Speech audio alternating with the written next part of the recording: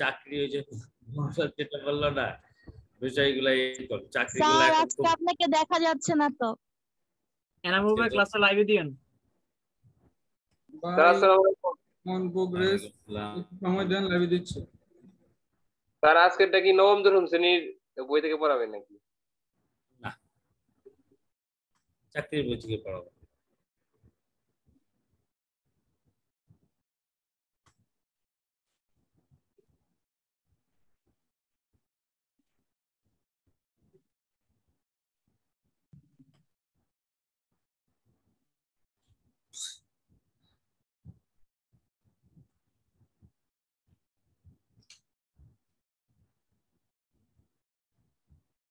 দেখা যাচ্ছে screen?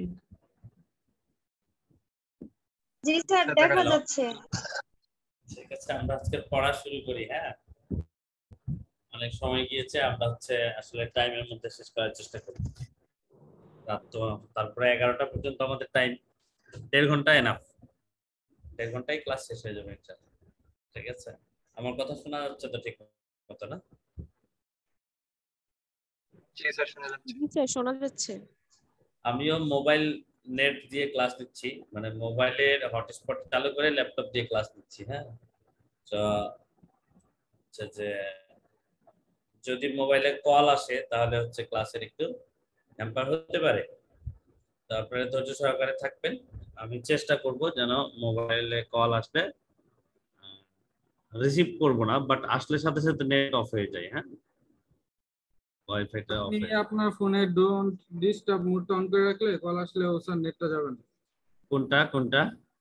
Do not disturb নামে একটা অপশন আছে, যদি আপডেট ফোন এই যে ফ্লাইট মোড যেটা? না স্যার, ফ্লাইট মোড না, ডো নট ডিস্টার্ব মোড নামে একটা নতুন মোড আছে ফোনে, ওটা যদি অন করে রাখেন তাহলে নেটে কোনো সমস্যা করবে না। হ্যাঁ, ডু নট ডিস্টার্ব আছে, এটা অন করে দিব। এটা অন করে দিলে ক্লাস দিলে আপনার ফোন আসলে আপনার পরে নোটিফিকেশন পাবেন, কিন্তু মানে ওই নেটটা ডিসকানেক্ট হবে না। হ্যাঁ, তাহলে এটা চালু করে দিলাম। থ্যাংক ইউ, এটা জানা ছিল না আমার।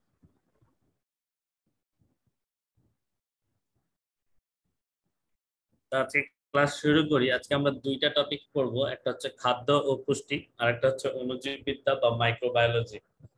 ঠিক আছে, ফুড অ্যান্ড নিউট্রিশন। এটা বিশ্ববিদ্যালয়ে অনেকেই সাবজেক্ট পড়েছেন, একটা ফুড অ্যান্ড নিউট্রিশন, আবার অনেকে মাইক্রোবায়োলজিও পড়েছে। তাহলে বুঝেন, অনার্স করেন 4 বছরে হয় ফুড অ্যান্ড নিউট্রিশনের উপরে অথবা মাইক্রোবায়োলজিতে। মাইক্রোবায়োলজি খুব ডিমান্ডেবল সাবজেক্ট, পড়ার সময়, চাকরির সময় ডিমান্ড নাই, আমাদের দেশে নাই আর কি। আমরা যখন পড়াশোনা করি, ইউনিভার্সিটিতে ভর্তি হই, তখন মাইক্রোবায়োলজি মনে করি যে খুব ভালো একটা সাবজেক্ট, আমরা ভর্তি হয়ে যাই এটা, এবং অনেকে চান্স পাওয়ার পরে খুব খুশি হয়। কিন্তু পড়া শেষ করার পরে চাকরির ক্ষেত্রে গিয়ে দেখে যে ওই মাইক্রোবায়োলজির জন্য স্পেসিফিক কোনো জব নাই, খুব কম। রিসার্চে কিছু আছে, আইসিডিডিআরবি, আইডিসিআর এসবে, এছাড়া মানে স্পেসিফিক জব খুব কম। অন্য চাকরির পড়া পড়ে আবার চাকরি দিতে হয়। যাই হোক, আমরা খাদ্য কি এটা তো আমাদের সবার জানা আছে। আমরা কেন খাবার খাই, কেউ বলবেন আমরা খাবার কেন খাই? দেহে শক্তি যোগানোর জন্য। শক্তি, এটা একটা পয়েন্ট। আর একটা করে পয়েন্ট বলেন। ক্ষয় পূরণ করে বৃদ্ধি সাধন করবে। বৃদ্ধি সাধন, গুড, এটা একটা। আর একটা হলো যে শক্তি যোগায়, ইমিউনিটি, রোগ প্রতিরোধ ক্ষমতা বাড়ায়। আর বেঁচে থাকার জন্য স্যার। বেঁচে থাকার জন্য খায়। ওভারঅল এক কথায় সব উত্তর চলে আসছে, বেঁচে থাকা। তার মধ্যে বেঁচে থাকতে হলে যে শক্তি লাগবে, ঠিক আছে, ক্ষয় পূরণ করতে হবে, বৃদ্ধি সাধন হতে হবে, রোগ প্রতিরোধ ক্ষমতা থাকতে হবে, এই সবগুলোর জন্য আমাদের খাদ্য দরকার। ঠিক আছে, তাহলে এখানে একটা জায়গায় আপনার কনফিউশন হয়, সেটা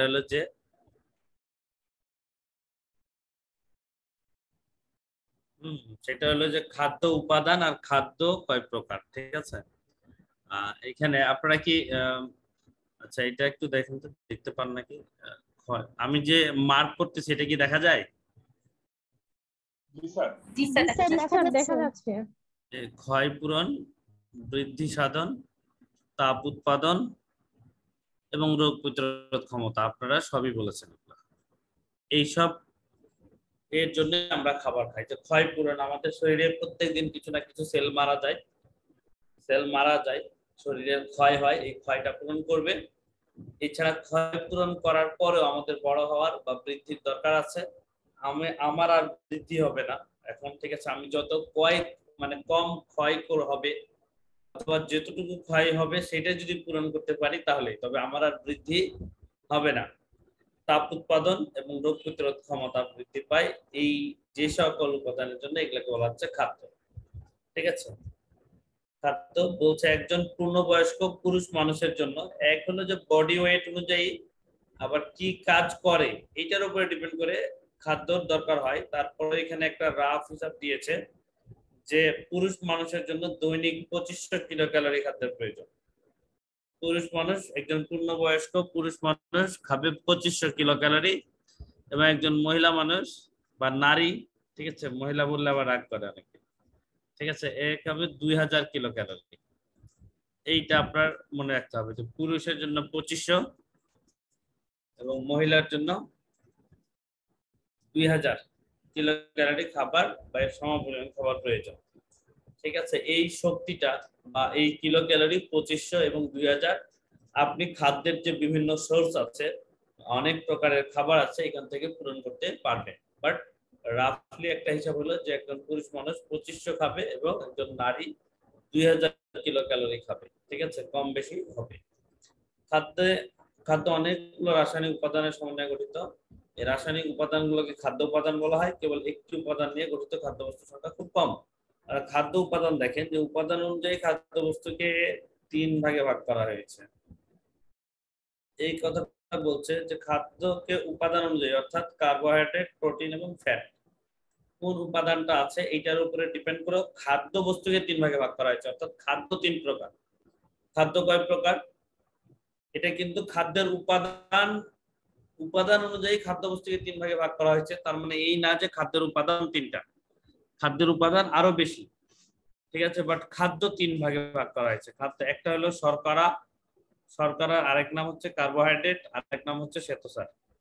3টা নামই মনে রাখতে হবে। ঠিক আছে? আরেকটা হচ্ছে প্রোটিন বা আমিষ, চর্বি বা স্নেহ, এই নামগুলো আপনারা জানেন। এইটা হচ্ছে খাদ্যের প্রকারভেদ। খাদ্য 3 প্রকার: শর্করা, আমিষ এবং চর্বি। কাজগুলা দেওয়া আছে এবং এই আমিষটা সবচেয়ে বেশি আসে। আমরা যেগুলো পড়েছি খাদ্যের কাজ সবগুলাই দেখেন আমিষ করে। ক্ষয় পূরণ, বৃদ্ধি সাধন এবং দেহ গঠন। ক্ষয় পূরণ, বৃদ্ধি সাধন, দেহ গঠন। আর এই যে তাপ উৎপাদন পড়লাম না একটা, তাপ উৎপাদন, এই তাপ উৎপাদনটা করে বা শক্তি উৎপাদন করে হচ্ছে শর্করা। শক্তি উৎপাদন বা তাপ উৎপাদন করে শর্করা। ঠিক আছে? আর চর্বি বা স্নেহ, এরাও তাপ উৎপাদন করে।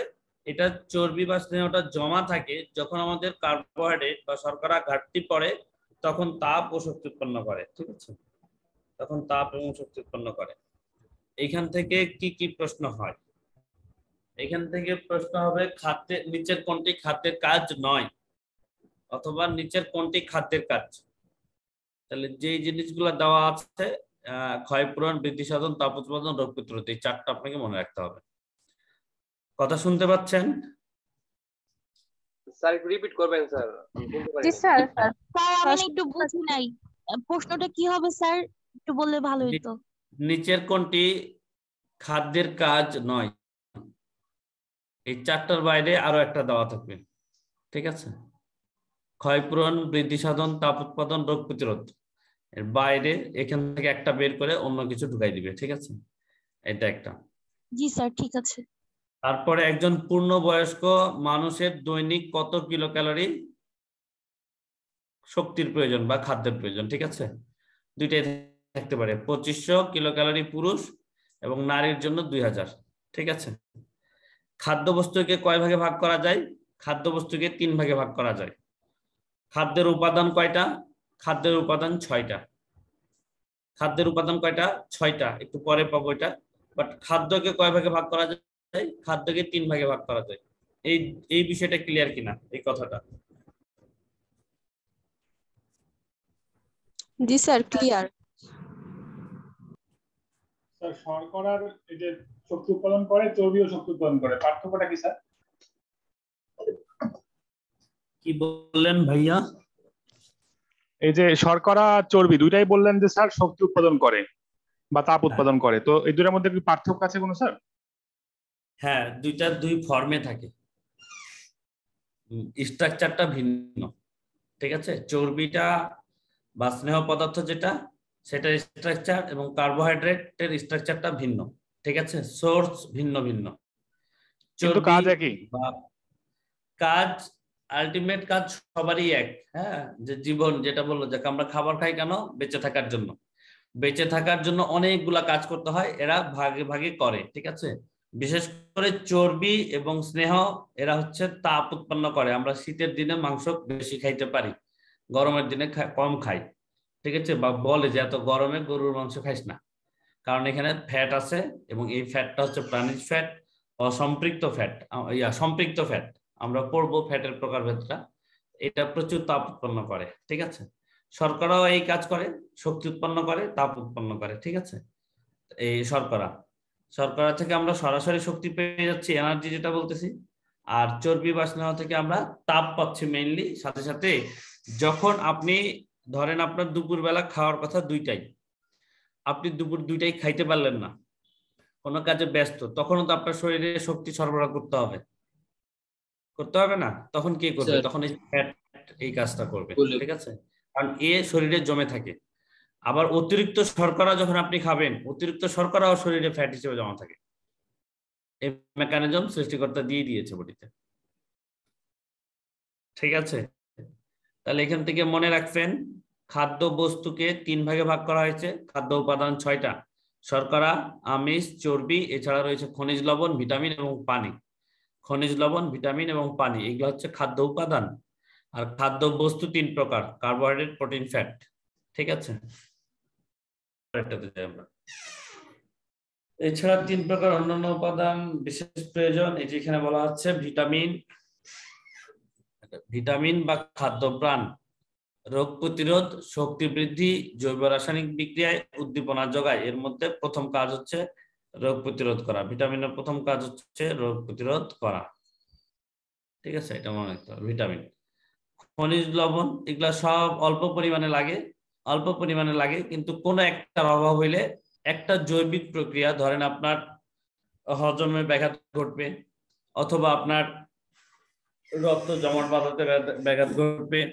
ঠিক আছে, পরিমাণে খুব কম লাগে, কিন্তু না থাকলে একটা সমস্যা তৈরি হবে। জৈবিক যে প্রক্রিয়া, আপনার শরীরে যতগুলো মেটাবলিক প্রসেস রয়েছে, কোথাও না কোথাও প্রবলেম হয়ে যাবে।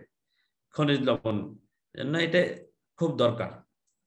পানি, আমাদের দেহের বেশিরভাগ অংশটাই হচ্ছে পানি।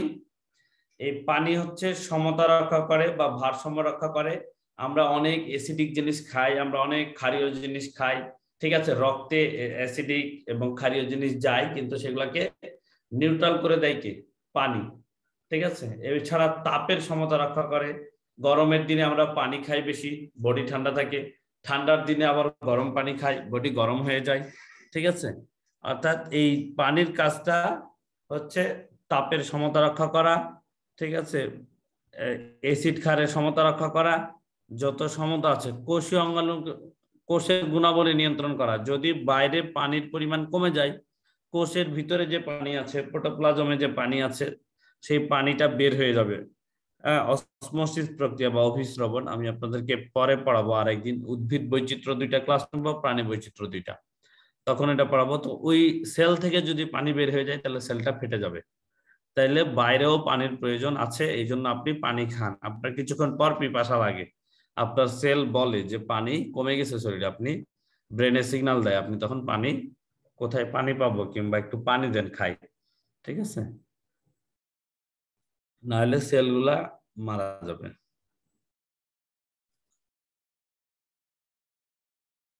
এই হচ্ছে পানির পানির মেইন কাজ হচ্ছে অম্ল ক্ষার ভারসাম্য রক্ষা করা, আর একটা হচ্ছে তাপের ভারসাম্য রক্ষা করা বা তাপের সমতা রক্ষা করা। বাইরের টেম্পারেচার এবং শরীরের টেম্পারেচারের মধ্যে একটা ভারসাম্য রক্ষা করা হচ্ছে পানি। ঠিক আছে, তাহলে এইগুলো খাদ্যের উপাদান। তাহলে খাদ্য উপাদান হলো 6টা।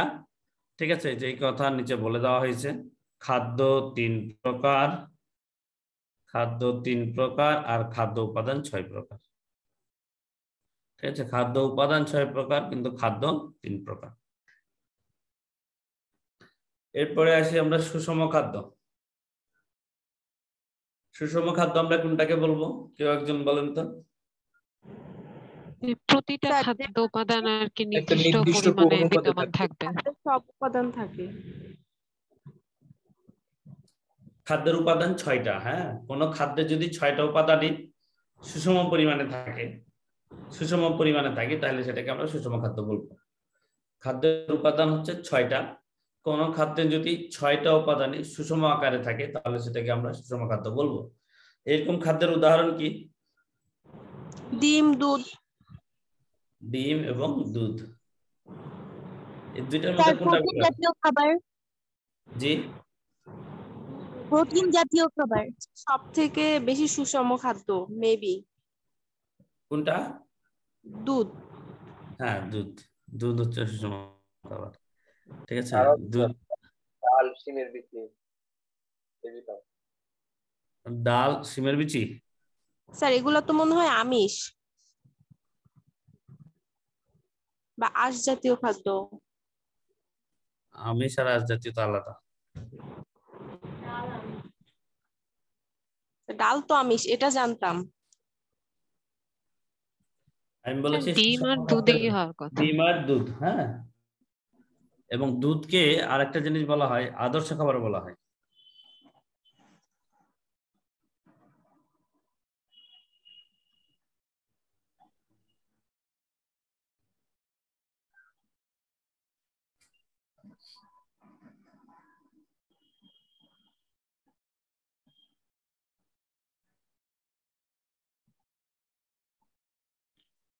বলেন, ডিম আর দুধ। হ্যাঁ, দুধ কয়জন খান প্রতিদিন? স্যার আমি খাই। স্যার আমার হজম হয় না।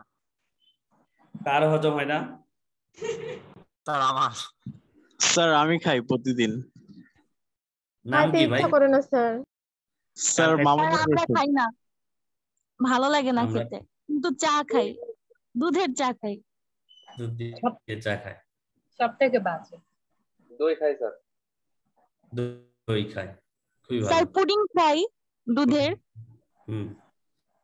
খুবই ভালো। দুধ ও দুগ্ধজাত পণ্য। ক্যালসিয়াম আচ্ছা, আমরা পাবেন না। কেউ জানি এখানে উপস্থিত যারা আছি যে প্রতিদিন একজন মানুষের, মানে একদম সুস্থ মানুষের, পূর্ণবয়স্ক সুস্থ মানুষের কতটুকু দুধ খাওয়া উচিত প্রতিদিন? 1 গ্লাস। 1 গ্লাস বা 150 গ্রাম। 250 এক গ্লাস? ml। স্যার, এক 200 গ্লাস এটা ml। বলুন। স্যার 1 গ্লাসের বেশি খেলে কি কোনো প্রবলেম? না, প্রবলেম না। স্যার এইখানে কিন্তু যদি একদিন ওনার খাইলেন আর আরেকদিন খাইলেন না, সেটা একটু ইয়া।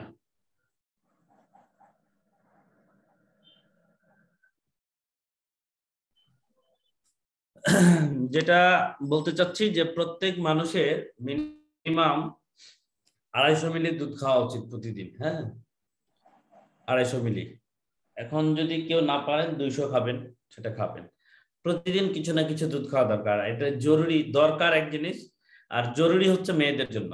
মেয়েদের জন্য বিশেষ করে উঠতি বয়সী বাড়ন্ত মেয়েদের, বিয়ের আগে মেয়েদের প্রতিদিন 1 গ্লাস করে অথবা 250 মিলি করে দুধ খাওয়া জরুরি। ঠিক আছে,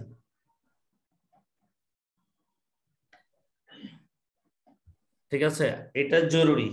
কেন, কারণ কেউ জানেন? জি স্যার, কারণ হচ্ছে ক্যালসিয়াম মেয়েরা পায়। হচ্ছে ভবিষ্যৎ প্রজন্মকে জন্ম দিয়ে থাকে, তো শরীরে অনেক ক্ষয় যায়, যার জন্য যদি আগে থেকে দুধটা খাওয়া থাকে তাহলে মানে শরীরের জন্য ভালো হয় ওই সময়টাতে। স্যার দুধ ক্যালসিয়ামের অভাবটা পূরণ করে।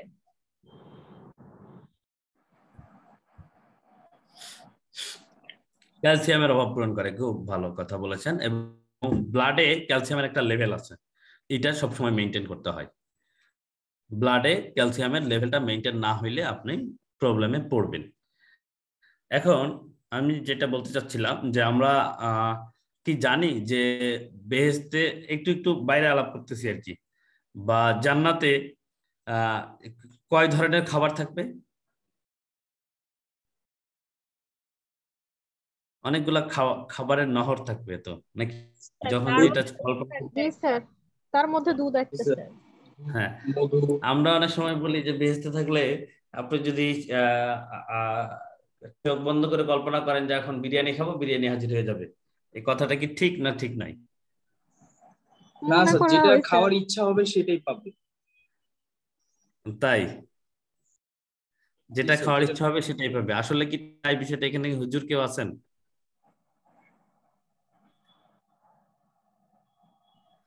এরকম না বিষয়টা। এখানে খাবারের 5টা নহর থাকবে। হ্যাঁ, তার মধ্যে দুধ একটা, দুধ থাকবে, মধু থাকবে, আরো কিছু খাবার আছে এগুলো থাকবে। হ্যাঁ, আমি 5টা নামই জানি না, তার মধ্যে দুধ একটা।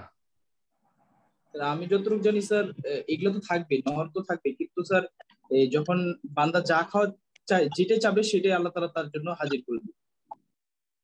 আচ্ছা, সেটা হতে পারে। হ্যাঁ, এটা বললাম যে বেহেশতে যে খাবারের 5টা নহর আছে তার মধ্যে একটা হলো দুধ। তাহলে দুধ নিঃসন্দেহে একটা ভালো খাবার। ঠিক আছে। এছাড়া আমাদের কোন একজন নবী, সম্ভবত মুসা আলাইহিস সালাম, আমার এক্সাক্ট জানা নেই, উনি যখন আল্লাহর সাথে দেখা করেছিলেন, উনি তো দেখা করছিল না?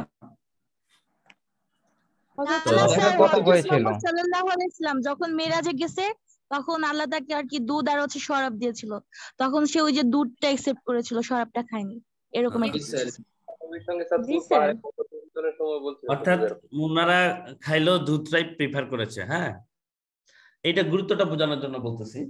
এছাড়া আমরা যারা হিন্দু ধর্মাবলম্বী আছি তারাও কিন্তু আমরা খুব রেসপেক্ট করি এটাকে, কিন্তু এখানে হচ্ছে দেখেন সুষম খাদ্যের বৈশিষ্ট্যের শেষের একটা পয়েন্ট হচ্ছে সুষম খাদ্য অবশ্যই সহজপাচ্য হতে হবে, মানে সহজে হজম হবে। কিন্তু আপনারা বলতেছেন এটা হজম হয় না, খাইতে ভালো লাগে না, খাওয়ার পরে ধোয়া ডেকুর উঠে, নানান প্রবলেম হচ্ছে। বিষয়টা কি ওই জায়গায় দাঁড়িয়েছে যে আমরা অনেক সময় বলি যে দুধ বেচে মদ খাওয়ার মতো অবস্থা? ঠিক আছে, খুব ভালো হজম হয়।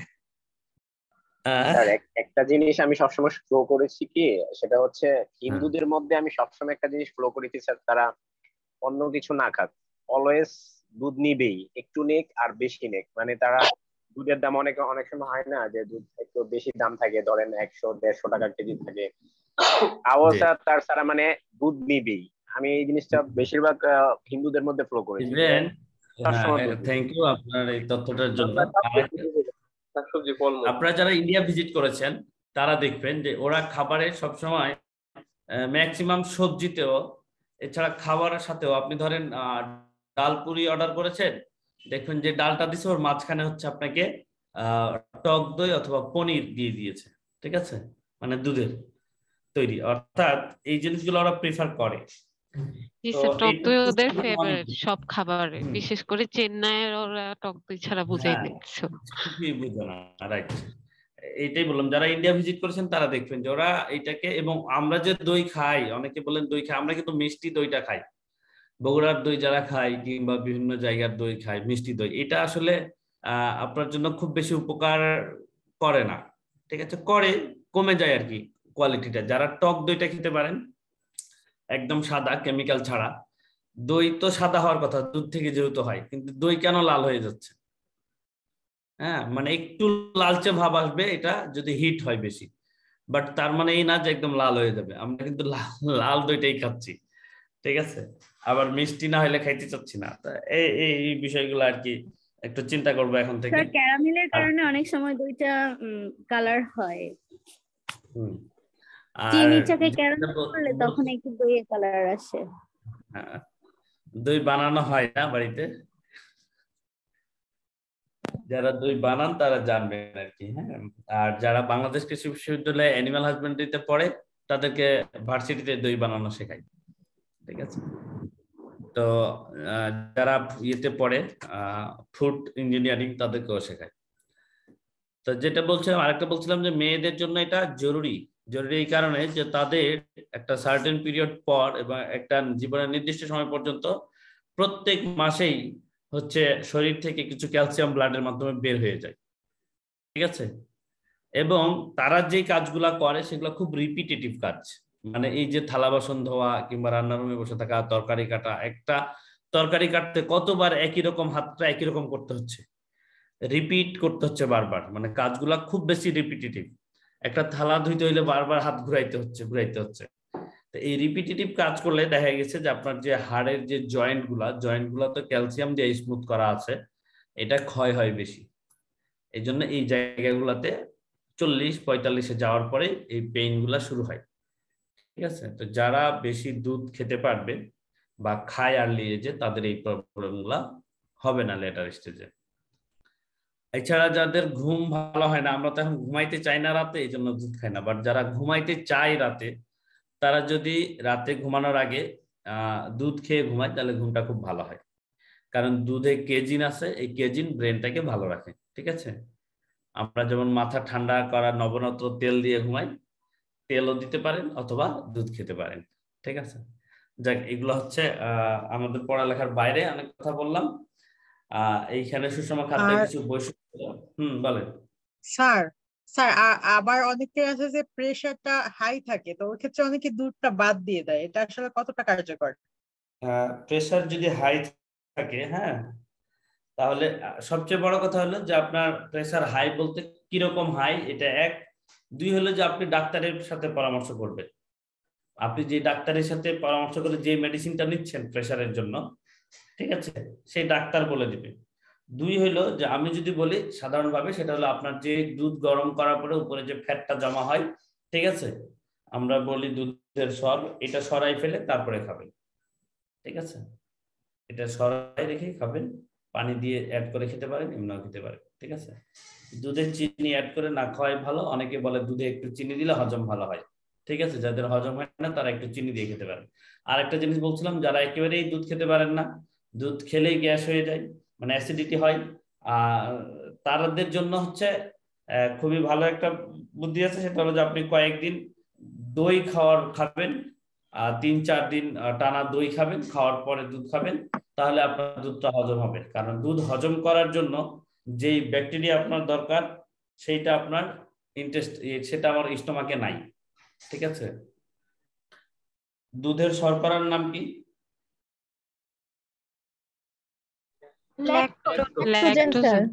ল্যাকটোজ। তাহলে আপনার ল্যাক্টোব্যাসিলাস একটা ব্যাকটেরিয়া, ল্যাক্টোব্যাসিলাস, যারা ল্যাকটেজ নামক এনজাইম তৈরি করে, এই এনজাইমটা হচ্ছে ল্যাকটোজকে হজম করে।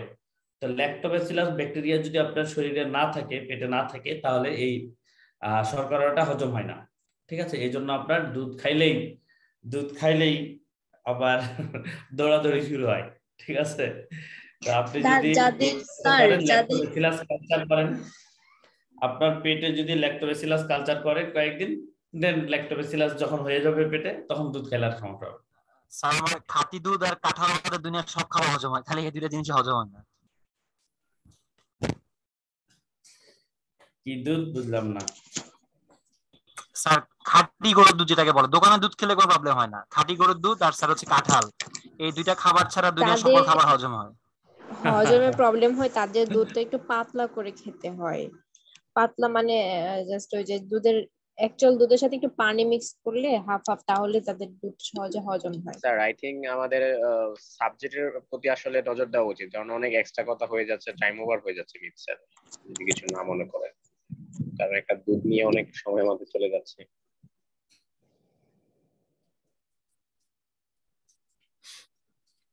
ঠিক আছে, আমরা পরের স্লাইডে যাই। হ্যাঁ, অনেক আলাপ করলাম। হ্যাঁ বলেন। খাদ্য যে বললেন 3 প্রকার, আর হচ্ছে উপাদান বললেন 6 প্রকার না কয় প্রকার, তো এটা আসলে কি হলো?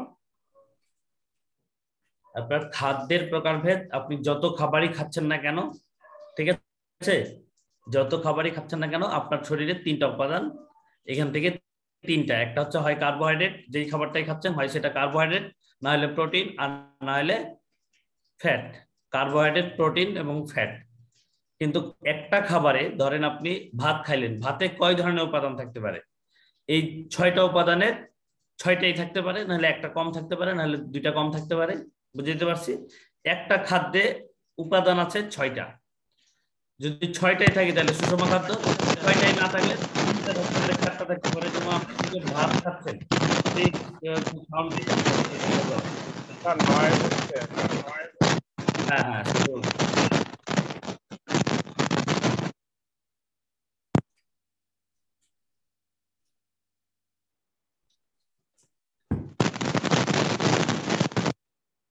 উফ, শব্দ করলে তো বুঝাইতে পারবো না।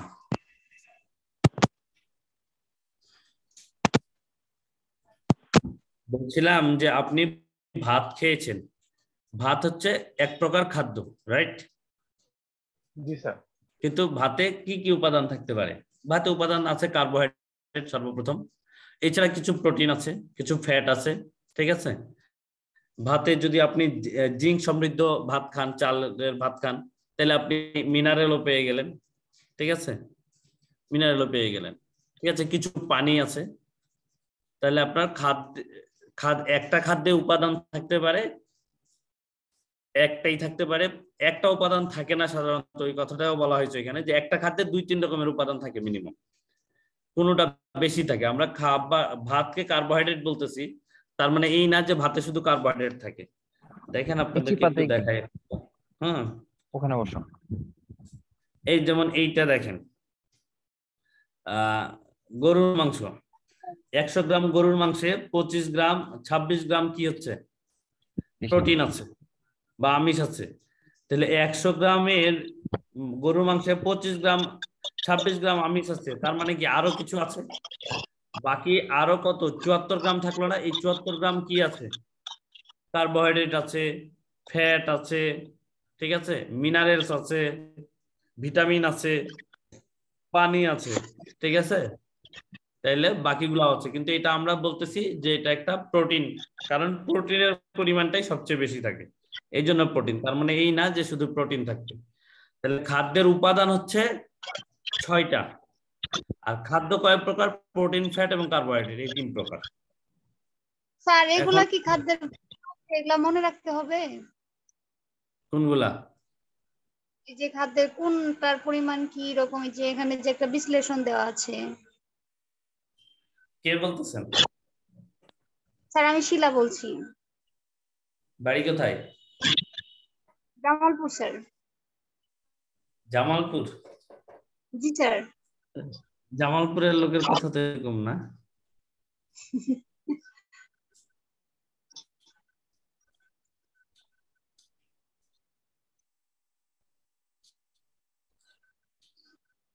সবগুলাই মুখস্থ তো রাখতে পারবেন না, আমি পড়ানোর সময় এটা দেখাই দিব, হ্যাঁ কি মনে রাখতে হবে, ঠিক আছে?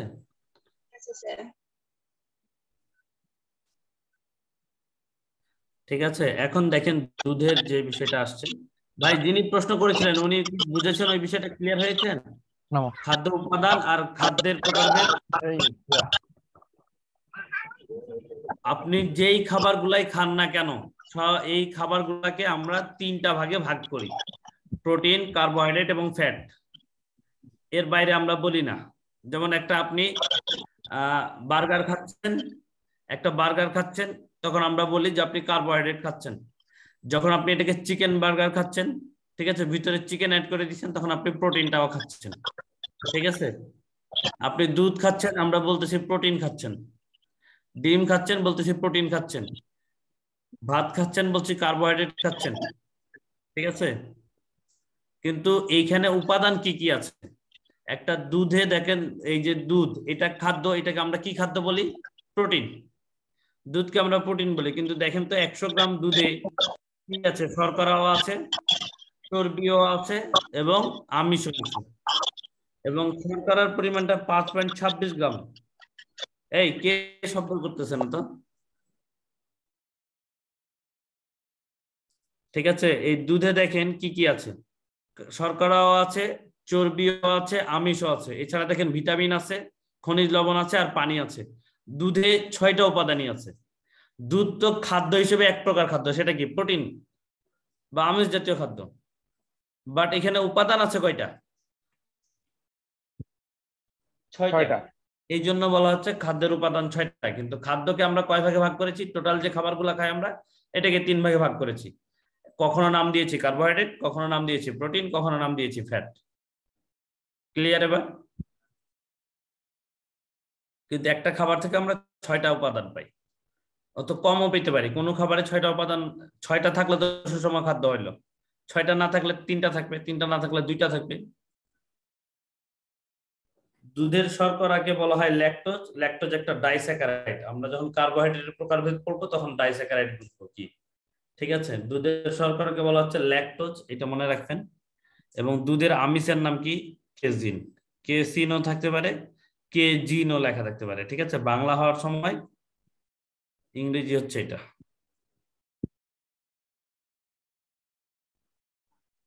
কেজিন। আর বাংলা করার সময় কেসিনও লিখতে পারে, কেজিনও লিখতে পারে। কেজিনের জন্য দুধের রং সাদা হয়। ঠিক আছে, কেজিনের জন্য দুধের রং সাদা হয়। তাহলে আপনার জন্য এখান থেকে গুরুত্বপূর্ণ প্রশ্ন হইলো যে দুধের শর্করার নাম কি আর দুধের আমিষের নাম কি? দুধের শর্করার নাম কি, দুধের আমিষের নাম কি? দুধকে একটি আদর্শ খাবার বলা হয়। এইখানে যে পরিমাণগুলো দেওয়া আছে এগুলা মনে রাখতে পারবেন না, তবে যদি সম্ভব হয় এইটা মনে রাখবেন, আমিষের পরিমাণটা। এটা যেহেতু একটা প্রোটিন জাতীয় খাবার, সেই প্রোটিন কতটুকু থাকে সেটা 3.22 যদি পারেন। এছাড়া ভিটামিন এ, বি থাকে, সি শুধু থাকে না, দুধে ভিটামিন সি থাকে না। ভিটামিন সি দুধে থাকে না, তবে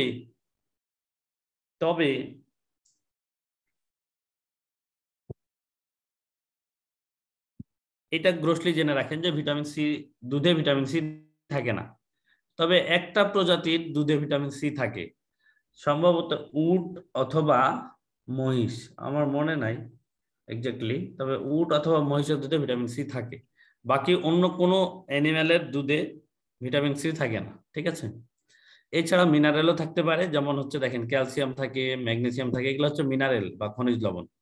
ক্যালসিয়াম থাকে, ম্যাগনেসিয়াম থাকে। আমাদের দুধের ক্যালসিয়ামের প্রধান সোর্সই হচ্ছে দুধ। ঠিক আছে, পটাশিয়াম, সোডিয়াম। যেমন পটাশিয়ামের প্রধান সোর্স কি বলেন তো কেউ? আমরা পটাশিয়ামের সোর্স হিসেবে কি খাই? কলা। এটা একটা, কলাতে আয়রন থাকে, প্রচুর পরিমাণে আয়রন। ডাবের পানিতে হচ্ছে পটাশিয়াম থাকে। হ্যাঁ, ডাবে। তাহলে এইখান থেকে আপনি মনে রাখছেন কি দুধ থেকে? এটা দুধের গ্লুকোজ শর্করার নাম কি, দুধের আমিষের নাম কি। দুধ একটি প্রোটিন খাবার, এখানে প্রোটিন জাতীয় খাবার। যদিও আমরা বলছি আদর্শ খাবার বা সম্পূর্ণ খাবার বা সুষম খাবার। 3.22 গ্রাম আমিষ থাকে। এছাড়া সব ভিটামিন থাকলেও এখানে ভিটামিন সি থাকে না। ঠিক আছে, ডিম, এখানে বানানটা ভুল হয়েছে একটু। অ্যালবুমিন। অ্যালবুমিন, হ্যাঁ।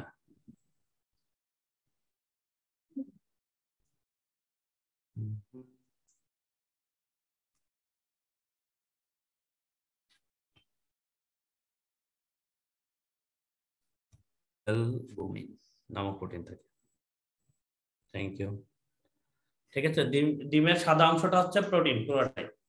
ডিমের সাদা অংশটা প্রোটিন। যারা ইন্টারমিডিয়েটে সায়েন্সে পড়েছেন তারা এটা নিয়ে কাজ করেছেন, প্রোটিন নিয়ে কাজ করেছেন। প্রোটিন টেস্ট করতে গিয়ে ডিম সিদ্ধ করে সাদা অংশটা নিয়ে এটা আবার গরম করেছেন। ঠিক আছে, তো প্রোটিন নিয়ে কাজ করেছেন, জানেন যে ডিমের সাদা অংশটা পুরোটাই প্রোটিন এবং এটার নাম হচ্ছে অ্যালবুমিন। অনেকেই হাই ব্লাড প্রেশারের কথা বলছিলেন, তারাও ডিম খাওয়ার সময় যেহেতু সাদা অংশটা শুধু প্রোটিন আর ফ্যাট থাকে হচ্ছে কুসুমে, কুসুমটাতে ফ্যাট থাকে, তাহলে যাদের হার্টের প্রবলেম আছে, ব্লাড প্রেশার আছে, যদি ফ্যাট নিয়ে চিন্তিত হন তাহলে কুসুম বাদেও ডিম খেতে পারবেন, শুধু প্রোটিন অংশটা। ডিমে vitamin A, D, B, B B B থাকে। ঠিক আছে, folic acid, বায়োটিন, choline, phosphorus, iodine, selenium সব পাওয়া যায়। ঠিক আছে,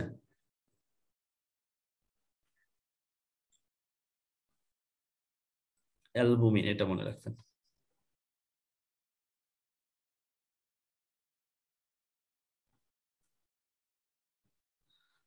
জাঙ্ক ফুড কোনগুলা? জাঙ্ক ফুড রাস্তার পাশে যেগুলো পাওয়া যায়, ফাস্ট ফুডের দোকানে যেসব পাওয়া যায় সেগুলো সবই জাঙ্ক ফুড বলছে এখানে। কৃত্রিম খাদ্য, হ্যাঁ কৃত্রিম খাদ্য, এটা অর্থাৎ প্রসেস করা খাদ্য, যাতে চর্বি, লবণ, কার্বনেট ইত্যাদি ক্ষতিকারক দ্রব্যের আধিক্য থাকে, ফলে তা স্বাস্থ্যের জন্য ক্ষতিকর। যেমন আলুর চিপস, আপনারা বিশেষ করে মেয়েরা জার্নি করলেই চিপস কিনবেই, কোনো কথা নাই। গাড়িতে উঠলে কয়েক প্যাকেট চিপস নিয়ে উঠবে, বার্গার, ক্যান্ডি, কোমল পানীয়, ঠিক আছে, ভালো জিনিস দিলে খাবে না, চিপসটাই খাবে।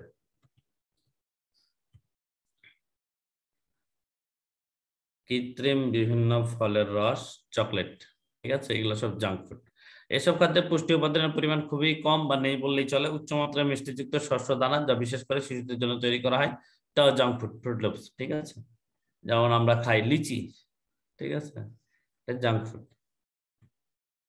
এখন আমরা শর্করা পড়বো বা কার্বোহাইড্রেট খাদ্য উপাদানের মধ্যে। শর্করা বা কার্বোহাইড্রেট কি কি থাকে? কার্বন, হাইড্রোজেন এবং অক্সিজেন থাকে। কার্বন, হাইড্রোজেন এবং অক্সিজেন। কার্বন, হাইড্রোজেন, অক্সিজেনের অনুপাতটা হচ্ছে 1:1। আমরা যখন হচ্ছে এটার সাধারণ সংকেত পড়েছি এসএসসি তে কার্বোহাইড্রেটে, তখন কি লিখেছি?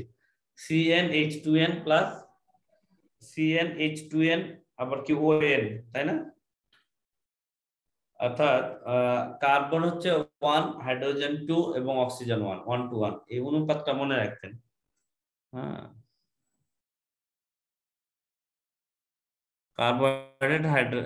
কার্বন, হাইড্রোজেন, অক্সিজেন, এই তিনটা দিয়ে কার্বোহাইড্রেট করতে, কার্বন, হাইড্রোজেন, অক্সিজেন।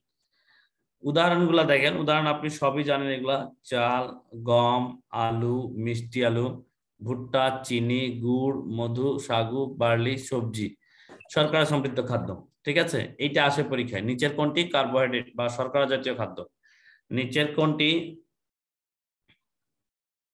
নিচের কোনটি শর্করা বা কার্বোহাইড্রেট বা শর্করা জাতীয় খাদ্য, ঠিক আছে। এই প্রশ্নটা আসে, তাহলে এই উপাদানগুলোর নাম আপনি মনে রাখছেন। এর বাইরেও আছে, আপনি সেন্স ইউজ করলেই পেয়ে যাবেন। শর্করা জাতীয় খাদ্য দেহে শোষিত হওয়ার পর খুব কম সময়ে কি করে? তাপ উৎপন্ন করে, ঠিক আছে। তাপ, এই তাপটাই হচ্ছে শক্তি, দেহে শক্তি যোগায়, ঠিক আছে। তাপ উৎপন্ন করে, দেহে শক্তি যোগায়। এই জন্য কোথাও দেখবেন তাপ, কোথাও দেখবেন শক্তি, একই কথা থাকবে। তাপের একক কি? জুল। শক্তির একক কি? জুল, ঠিক আছে। তাপ উৎপন্ন করে, শক্তি যোগায়। মানব দেহে 300 থেকে 400 গ্রাম শর্করা জমা থাকতে পারে।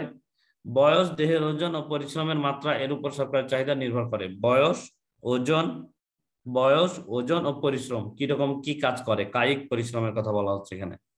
কায়িক পরিশ্রম কতটুকু করে, এটার উপর ডিপেন্ড করে শর্করার চাহিদা পূরণ করতে হবে।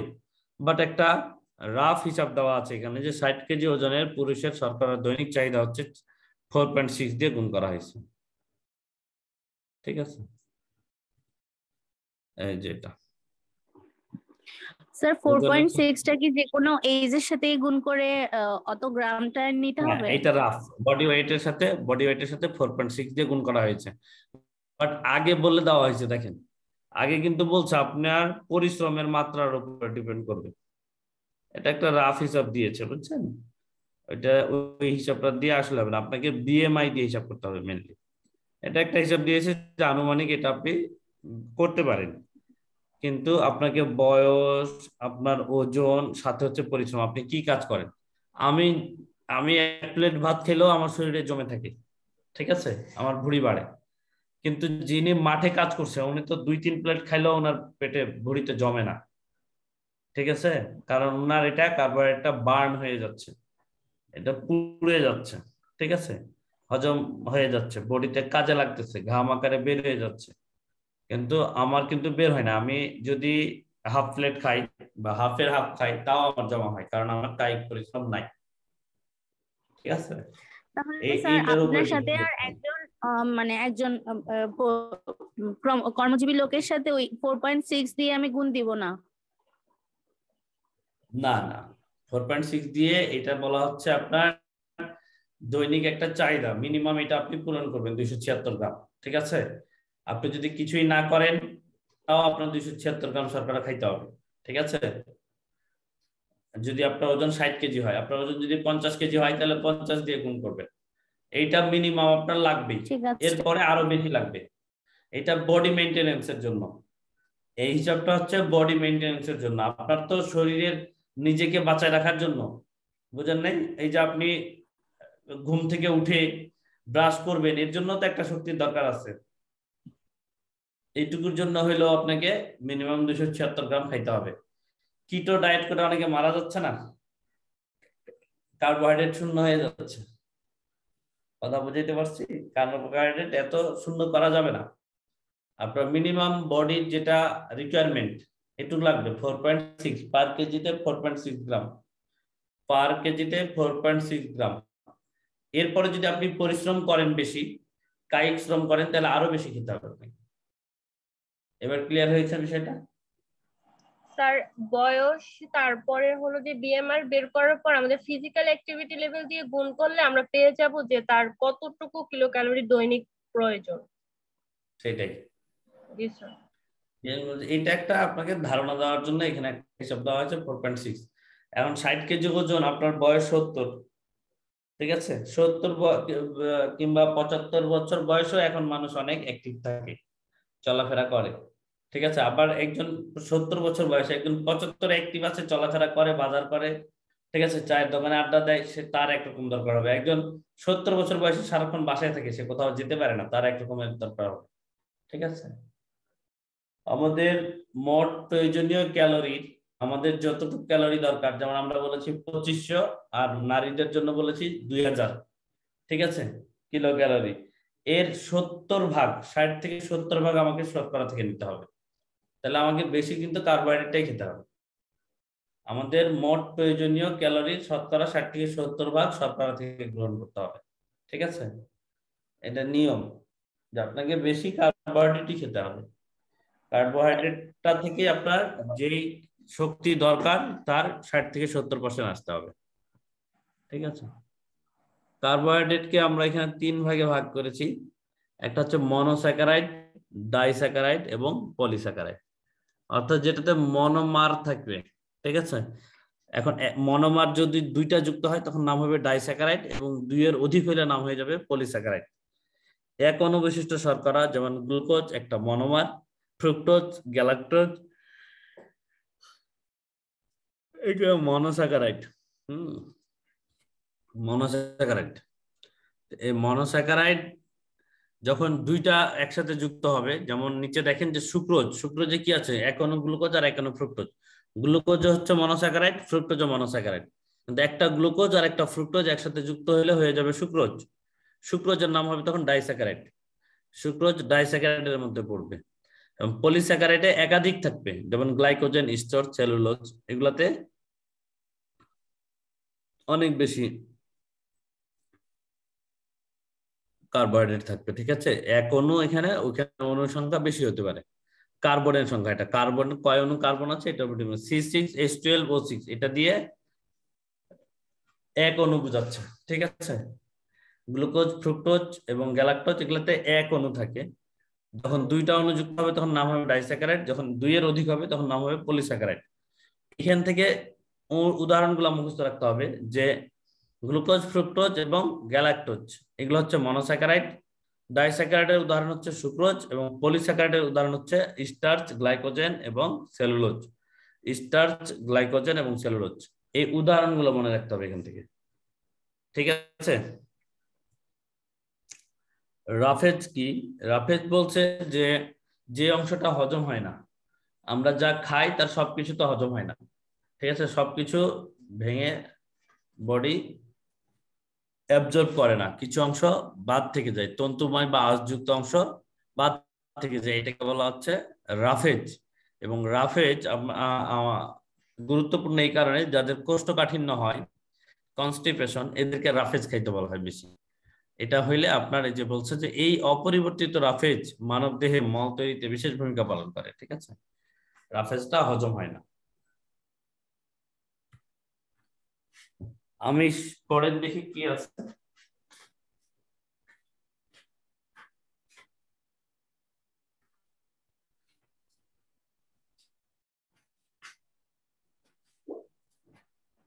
কার্বন, হাইড্রোজেন, অক্সিজেন এবং নাইট্রোজেন এই 4টি মৌলের সমন্বয়ে আমিষ তৈরি হয়। এখানে দেখেন আগেরটা তো আপনার কার্বন, হাইড্রোজেন, অক্সিজেন ছিল, ছিল না?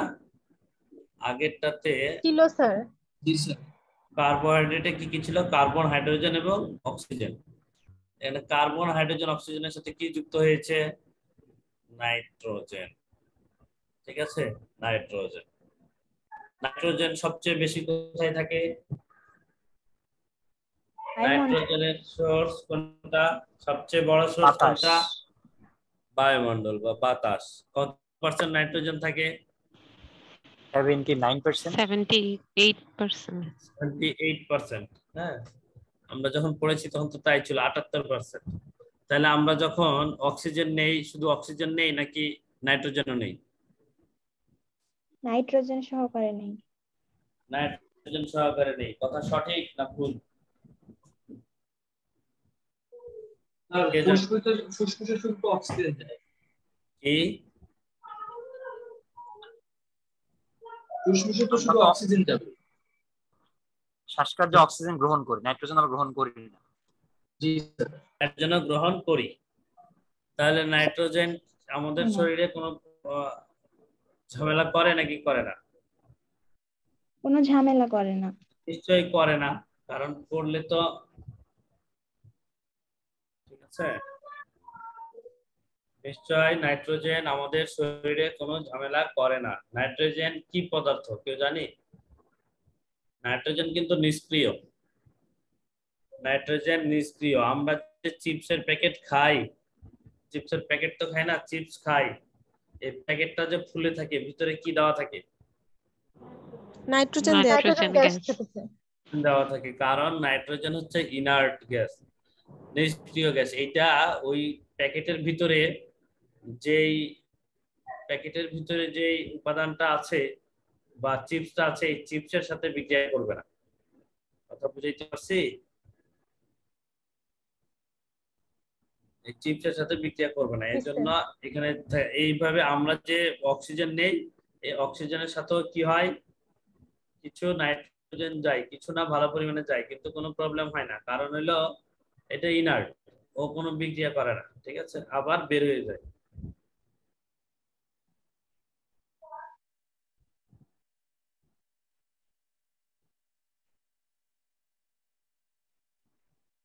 স্যার তাহলে কার্বন, হাইড্রোজেন, অক্সিজেন এগুলো কি গ্যাস? এগুলো সক্রিয় গ্যাস। স্যার এগুলো হচ্ছে নিষ্ক্রিয় গ্যাস। না, নিষ্ক্রিয় কেন হবে? আপনি যদি নিষ্ক্রিয় হইতো তাহলে আপনি অক্সিজেন বেড়ে গেলে আগুন জ্বলে দ্রুত কেন? আগুনের সাথে যে বিক্রিয়া করে, অক্সিজেন আগুন জ্বলতে সহায়তা করে, নাইট্রোজেন আগুন নেভাতে সহায়তা করে, ঠিক আছে। শরীরে আমিষ পরিপাক হওয়ার পর সেগুলো অ্যামাইনো অ্যাসিডে পরিণত হয়। আমিষ পরিপাক হয়ে কি হয়? অ্যামাইনো অ্যাসিড হয়। এটা মুখস্থ রাখতে হবে।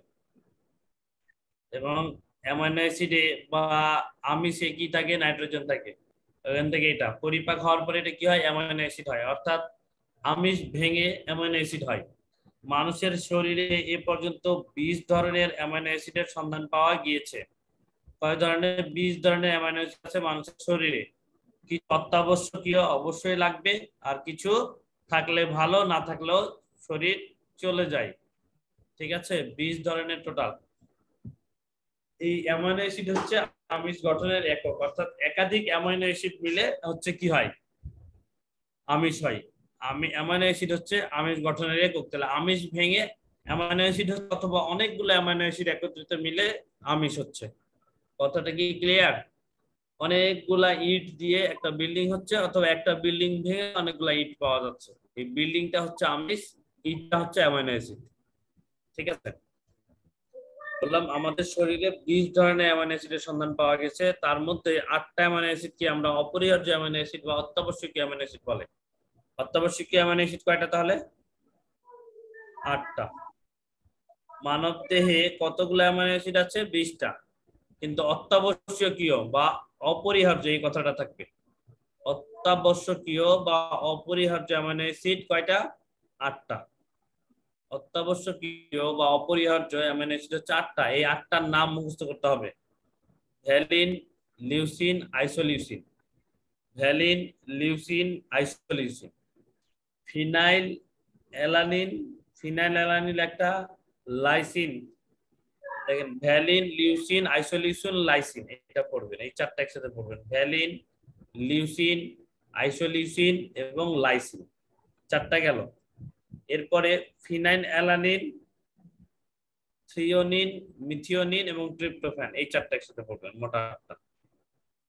ঠিক আছে, ভ্যালিন, লিউসিন, আইসোলিউসিন এবং লাইসিন। ভ্যালিন, লিউসিন, আইসোলিউসিন এবং লাইসিন, এই চারটা পড়বেন। এরপরে পরে চারটা পড়বেন যে ফিনাইল অ্যালানিন, থ্রিওনিন, মিথিওনিন এবং ট্রিপ্টোফ্যান।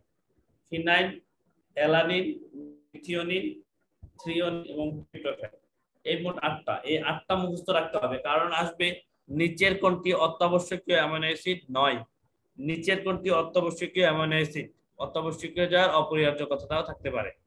টোটাল 20টা অ্যামিনো অ্যাসিড থাকে মানুষের শরীরে, কিন্তু 8টা অত্যাবশ্যকীয়। এই 8টা অ্যামিনো অ্যাসিড ছাড়া অন্য সব অ্যামিনো অ্যাসিড গুলো আমাদের শরীরে সংশ্লেষ করতে পারে, অর্থাৎ শরীরেও তৈরি হয়। উৎস বিবেচনায় আমিষ দুই প্রকার, প্রাণীজ আমিষ, উদ্ভিজ আমিষ। প্রাণী থেকে আসলে সেটাকে বলা হবে প্রাণীজ আমিষ, উদ্ভিদ থেকে আসলে যেমন ডাল থেকে উদ্ভিজ আমিষ। যেটা সেটা কি 8টি হবে না 9টি হবে? ইয়েতে MP3 বইটাতে হচ্ছে 9টি দেওয়া। স্যার বর্তমানে 9টি দেওয়া, অ্যামাইনো অ্যাসিড 9টি, আর 2টা হলো সেমি এসেনশিয়াল, আর আপনার বাকিগুলো হলো নন এসেনশিয়াল। 9টা? জি স্যার, 9টা কারেক্ট। এটার সাথে কি অ্যাড করেছে এই 8টার সাথে কোনটা? এটা আমার একটু দেখি। আমার বইয়ে 10টি দেওয়া আছে। আর অন্য বই আবার 10টা দেওয়া আছে। স্যার ওই 10টার মধ্যে 2টা আছে সেমি এসেনশিয়াল। আচ্ছা, এটা একটু আপনারা এগুলা হচ্ছে যেহেতু নবম দশম শ্রেণীর বই থেকে করে, হ্যাঁ, এটা দেখে ওইখানে যেটা দেওয়া আছে সেটাই দেখাবেন। স্যার তাহলে কোনটা আমরা কোনটা নেব, না 9 নেব? জি, না 8কে কারেক্ট ধরবো নাকি 9কে? 9 যখন আসছে 9 দিবেন, কারণ অবশ্যই এটা না হলে আর 9টা দিত না, একটা অ্যাড হয়েছে নিশ্চয়ই। তারপরে এটা আমি দেখে মেসেঞ্জারে জানাবো। হ্যাঁ, উৎস অনুযায়ী, অর্থাৎ আমিষ কোন কোন উৎস থেকে পাওয়া যাচ্ছে এটা অনুযায়ী দুই প্রকার, একটা হচ্ছে উদ্ভিজ আর একটা হচ্ছে প্রাণীজ। মাছ, মাংস, ডিম, দুধ, ছানা, পনির, এগুলো হচ্ছে প্রাণীজ আমিষ। এছাড়া সিম, বরবটি, বীজ, বিভিন্ন রকমের ডাল, এগুলো হচ্ছে উদ্ভিজ আমিষের উদাহরণ। এর মধ্যে এখানে নিচে একটা এই আমিষের উপাদান কোনটি, আমিষের উৎস, এই খাদ্যের নামগুলো মনে রাখবেন। অবশ্য না মনে রাখলে এমনিতেও পারবেন, ছোটবেলা থেকে এইসব দেখে আসছে। এই লাইনটা পড়বেন, খেসারির ডালে, খেসারির ডালে এখানে হিস্টিডিনটা যোগ করা হয়েছে। কি লিস্টিডিন? জি স্যার, হিস্টিডিনটা যোগ করা হয়েছে এসেনশিয়ালে। বিওও নামক এক ধরনের এনজাইম অ্যাসিড থাকে বলে ল্যাথাইরিজম রোগ হয়। কোন ডালের জন্য ল্যাথাইরিজম রোগ হয়? খেসারি। ঠিক আছে, খেসারি ডালে, ঠিক আছে, বিওএ নামক এক ধরনের অ্যামাইনো অ্যাসিড থাকে যার জন্য ল্যাথাইরিজম নামক রোগ হয়। ঠিক আছে, খেসারির জন্য। বিভিন্ন খাদ্যে আমিষের পরিমাণ এখানে দেওয়া আছে, কোন খাদ্যে আমিষের পরিমাণটা কতটুকু। ঠিক আছে, এইটা মুখস্থ রাখতে পারবেন না, শুধু শুধু পড়ে লাভ নেই। এগুলো আমিষের উৎস, খাবারগুলোর নাম জানলেই চলবে।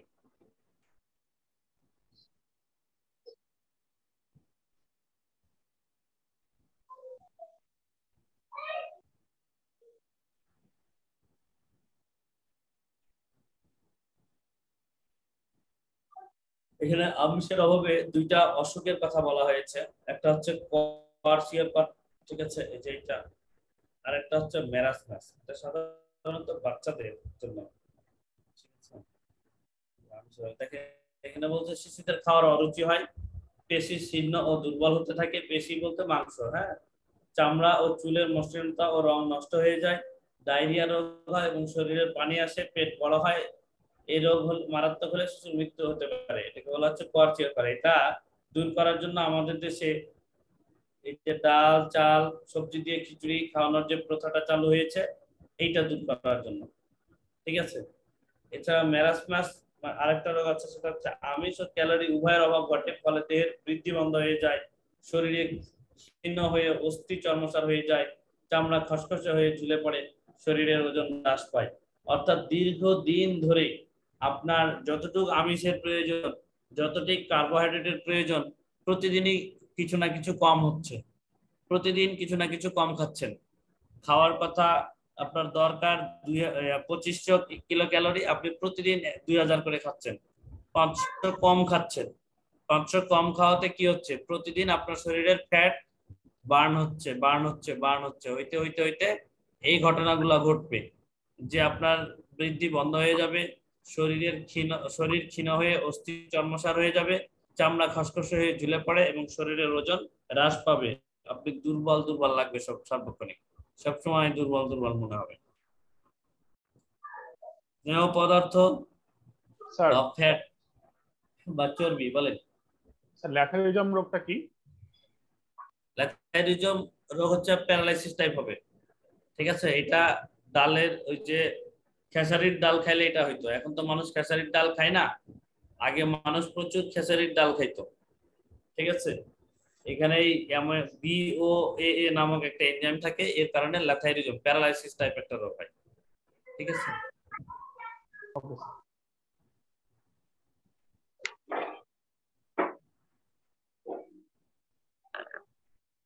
আমরা যে দেখেন কার্বোহাইড্রেটের উপাদান যখন পড়েছি তখন ছিল কার্বন, হাইড্রোজেন, অক্সিজেন এবং এদের অনুপাত ছিল 1:1। স্নেহ পদার্থ কিন্তু একই, অর্থাৎ এটা রূপ ভিন্ন, স্ট্রাকচার ভিন্ন, জিনিস কিন্তু এটাই।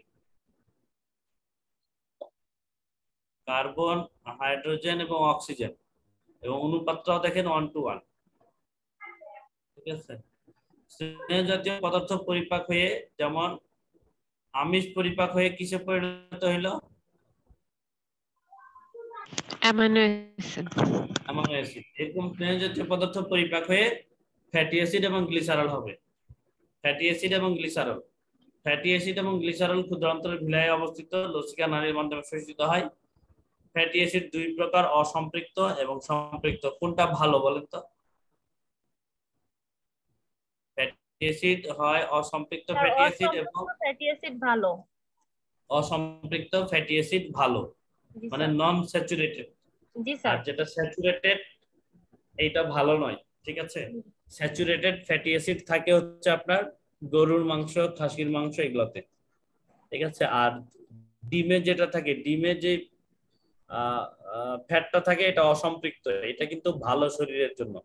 আগে ডিম খাইতে নিষেধ করা হয়তো, এখন কিন্তু প্রত্যেক দিন ডিম খাইতে বলা হয়, কারণ ডিমে যে ইয়াটা থাকে, ফ্যাটটা থাকে, সেটা অসম্পৃক্ত ফ্যাটি অ্যাসিড, এটা শরীরের জন্য ভালো। স্যার প্রথম অপশনটা এই যে অনুপাত 9, এটা বুঝলাম না আমি। আচ্ছা আচ্ছা, ঠিক আছে। এখানে কার্বন, হাইড্রোজেন এবং অক্সিজেন দিয়ে গঠিত হবে স্নেহ পদার্থ, কিন্তু অনুপাতটা 1:1 হবে না, ঠিক আছে, অর্থাৎ স্ট্রাকচারটা ভিন্ন। তো আমি আপনাকে বলেছি যে অনুপাতটা 1, এটা সঠিক নয়। সঠিক হলো যে এদের অনুপাতটা 1:1 হবে না, স্ট্রাকচারে ভিন্ন থাকবে, কিন্তু উপাদান ওইগুলাই, কার্বন, হাইড্রোজেন এবং অক্সিজেন, ঠিক আছে।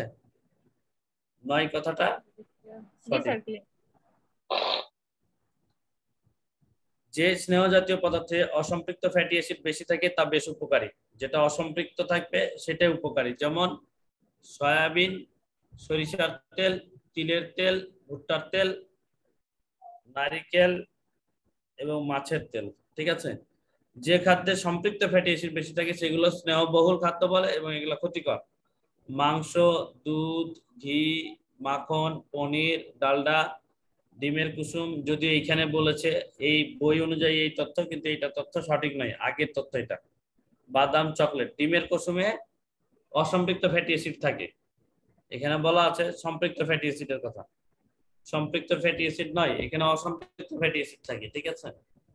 এটা হচ্ছে আমাদের চাকরির বইয়ের কথা, এই তথ্য চেঞ্জ হয়ে গেছে, কিন্তু আপনার তো প্রশ্ন হলে এখান থেকেই হবে, এই জন্য এটা এখানেই দেওয়া হয়েছে। স্নেহ জাতীয় পদার্থে তেলে দ্রবণীয় কিন্তু পানিতে অদ্রবণীয়, অর্থাৎ আমরা এই স্নেহ জাতীয় পদার্থ চর্বি দেখি যে পানিতে ভেসে থাকে, ঠিক আছে। তেল পানিতে ভেসে থাকে, পানির সাথে মিশে না, ওই কথাটাই বলছে যে স্নেহ জাতীয় পদার্থ তেলে দ্রবণীয় হবে কিন্তু পানিতে অদ্রবণীয়, পানিতে এরা মিশবে না। এছাড়া আমাদের কিছু ভিটামিন আছে, যেমন এডিইকে, এরা হচ্ছে চর্বিতে দ্রবণীয় ভিটামিন, অর্থাৎ তেলে দ্রবীভূত হবে, পানিতে হবে না। পানিতে হবে না, ঠিক আছে? এই কথাটাই বলছে, ফ্যাট সলিউবল ভিটামিন এবং ওয়াটার সলিউবল ভিটামিন। কিছু ভিটামিন আছে পানিতে দ্রবণীয় হয়, আর কিছু ভিটামিন আছে এ ডি ই কে, এরা ফ্যাট বা চর্বিতে দ্রবণীয় হয়।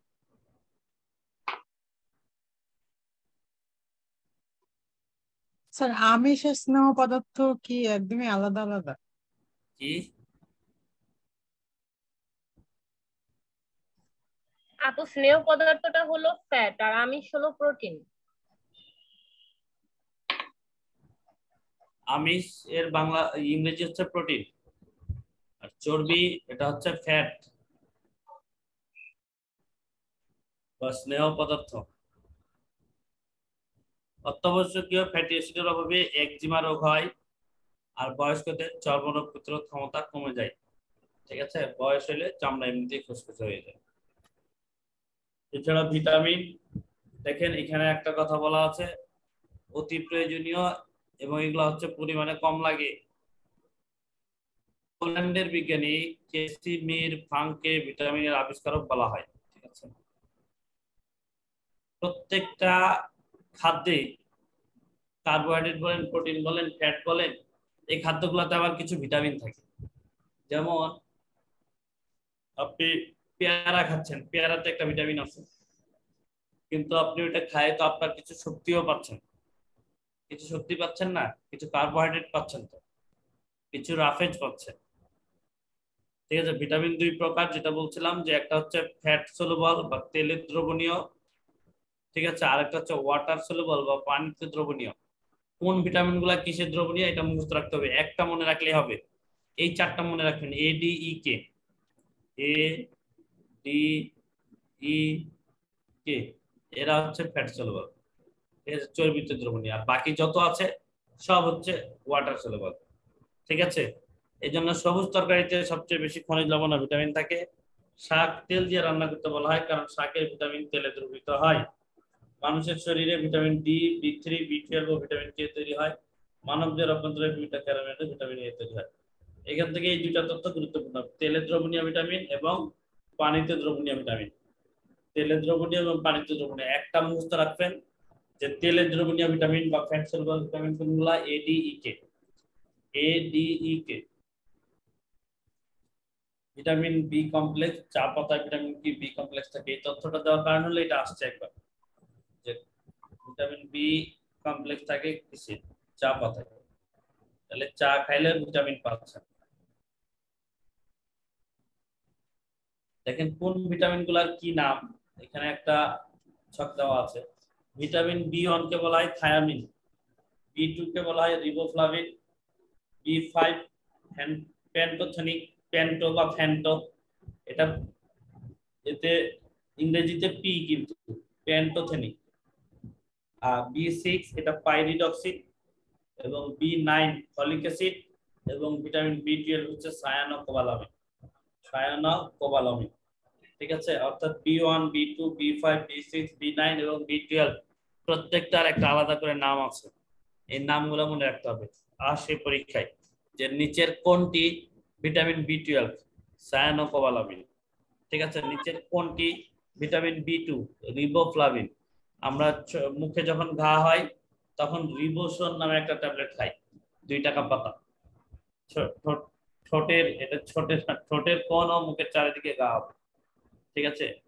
ঠোঁটের কোণা ও মুখের চারিদিকে ঘা হয় বি2 এর অভাবে, 1 এর অভাবে বেরি বেরি রোগ হয়, ঠিক আছে?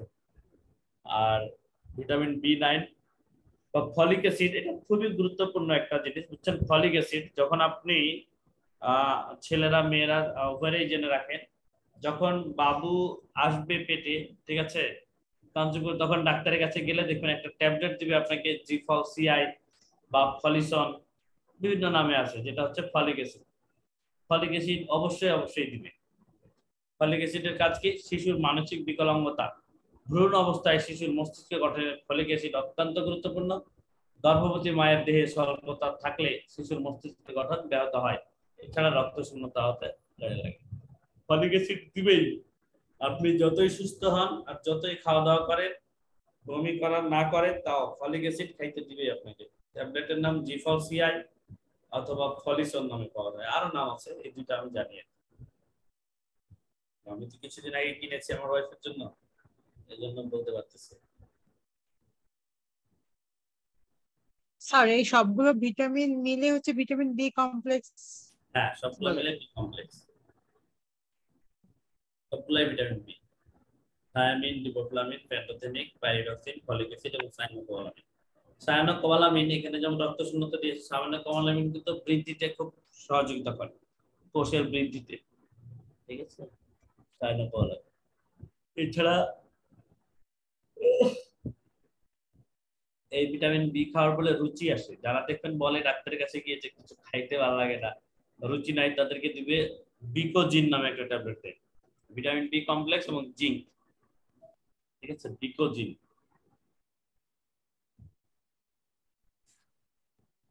ভিটামিন সি এর অপর নাম হচ্ছে অ্যাসকর্বিক অ্যাসিড, এটা আপনার মুখস্থ রাখতে হবে। কোন ধরনের ফলে ভিটামিন সি পাওয়া যায়? সাইট্রাস ফল, লেখা আছে, দেখতে হবে। এই যে সাইট্রাস জাতীয়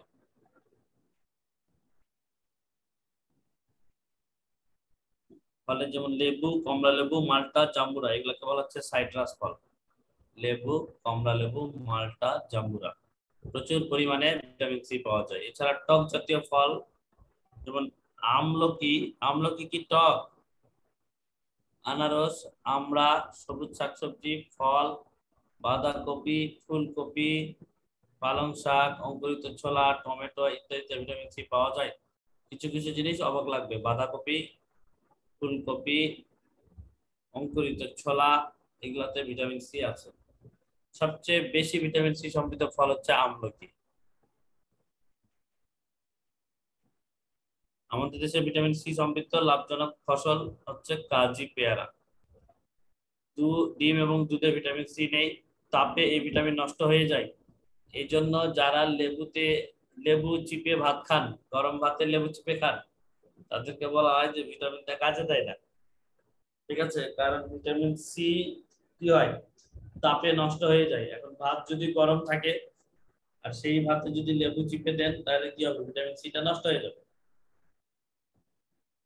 ভিটামিন সি এর অভাবে স্কারভি রোগ হয়। ঠিক আছে, আর যারা অনেকে লেবুর খোসা খায় তাদের ক্ষেত্রে কি? লেবুর খোসা খাই,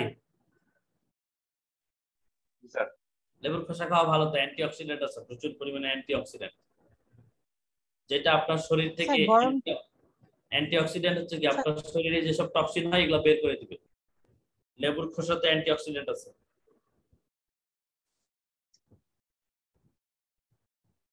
আরেকজন কি বলতেছিলেন, কোন আপু? জি স্যার, স্যার গরম চায়ের ভিতরে তো লেবু আমি খাই, এটা তো তাহলে ভিটামিন সিটা নষ্ট হয়ে যায়? না, শুধু টক স্বাদটা পাচ্ছেন, ফ্লেভারটা তো পাচ্ছেন, স্বাদ তো পাচ্ছেন, মন তো। স্যার ভিটামিনটা তো তাহলে নষ্ট হচ্ছে, ভিটামিন হ্যাঁ, সিটা। ভিটামিনটা খেতে চাইলে আপনাকে হা করে মুখের ভিতরে লেবু ঢুকায় চাবাবেন অথবা চিপে দিবেন, জি স্যার। বেস্ট হয়ে, অথবা ঠান্ডা পানিতে শরবত করে খাবেন। আমরা সকালে যারা লেবু এবং মধু খাই গরম পানিতে দিয়ে, সেখান থেকেও আপনি ভিটামিন সিটা পাচ্ছেন না। মানে লেবুতে তো শুধু ভিটামিন সি আছে এরকম না, আরো অনেক কিছু আছে না, ভিটামিন সিটা শুধু নষ্ট হয়ে যায়। কথা ক্লিয়ার?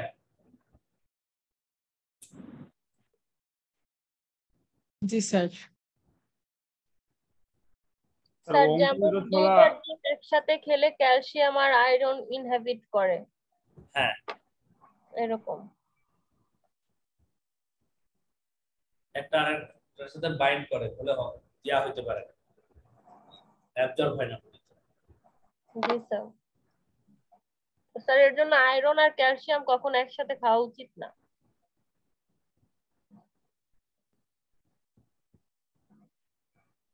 স্যার এই যে অঙ্কুরিত ছোলা, এই বাকিগুলো, এগুলো সব কি টক জাতীয় ফল হবে? না, টক জাতীয় ফল না, এই জন্য তো টাকা দিলাম আপনাকে। টক জাতীয় ফল না, শাকসবজি, ঠিক আছে, এগুলো তার টক জাতীয় ফল না। টক জাতীয় ফল যেমন আমলকি, আনারস, আমড়া, এই পর্যন্তই শেষ। তারপরে সবুজ শাকসবজি ও ফল, আরো অনেক ফল আছে। তারপরে বাঁধাকপি, ফুলকপি, পালং শাক, অঙ্কুরিত ছোলা, টমেটো, এগুলা তো ভিটামিন সি পাওয়া যায়। পরিমাণে কম আর বেশি।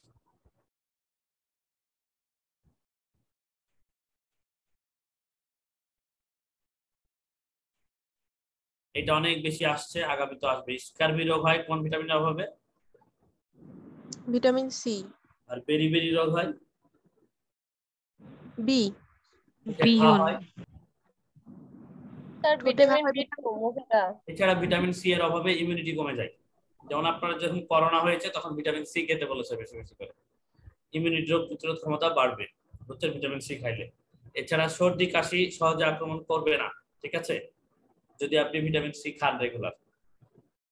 এছাড়া আমরা হচ্ছে মাথায় মাঝে মাঝে লেবু দেই। এক হলো যে ত্বকের যে আপনার হয় খুশকি হয় সেটা দূর হয় এবং চুল মসৃণ হয়, ঠিক আছে, ভিটামিন সি এর কারণে। লেবু তো মাথা ব্যথাও কমে। মাথায় লেবু দিলে? জি স্যার, আমার কমে।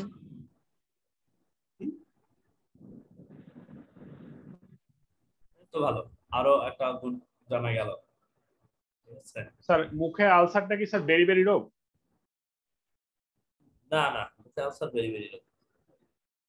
বেরি রোগ ওইটা ভিটামিন এটা বি কমপ্লেক্সের কারণে। নার্ভাস ডিজিজ, বুঝছেন, নার্ভের প্রবলেম। হাত কাঁপে, যেটা কাঁপাকাঁপি করে, মেবি। আমার বেরি রোগ মুখের ঘা না, আমি যতদূর মানে মনে হচ্ছে আর কি। এখন বেরি সম্ভবত নার্ভাস ডিজিজ, বুঝছেন, কোঅর্ডিনেশন ঠিক থাকে না, হাত কাঁপাকাঁপি করে, মুখ কাঁপে, এইটা। জি স্যার, মাসল প্যারালাইসিস। আচ্ছা, এই যে স্কারভি রোগটা? স্কারভিটা মুখের রোগ, ছোটে ঘা হয়। ভিটামিন সি এর মাড়ি আছে না আপনার, মাড়ি ফুলে যায় এবং মাড়ি থেকে রক্ত উপজ পড়ে, যে লেখা আছে। হ্যাঁ স্যার।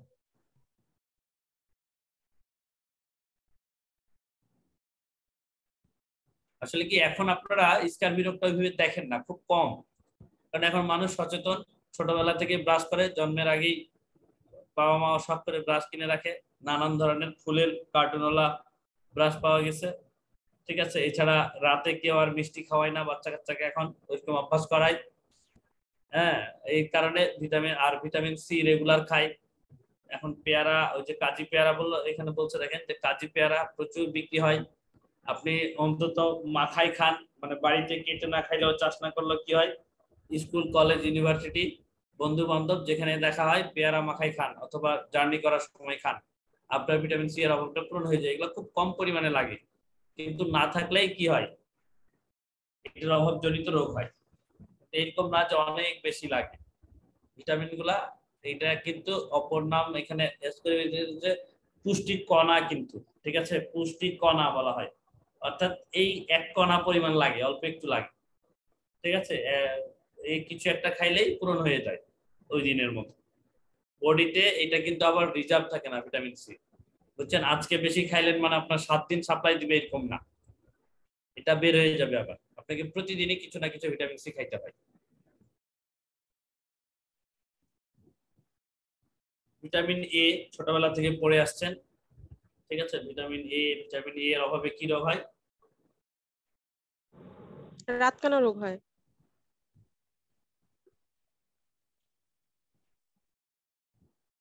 আর একটা রোগ হয় জেরপ্থ্যালমিয়া। এটা কি রকম জেরপ্থ্যালমিয়া? গলগণ্ড।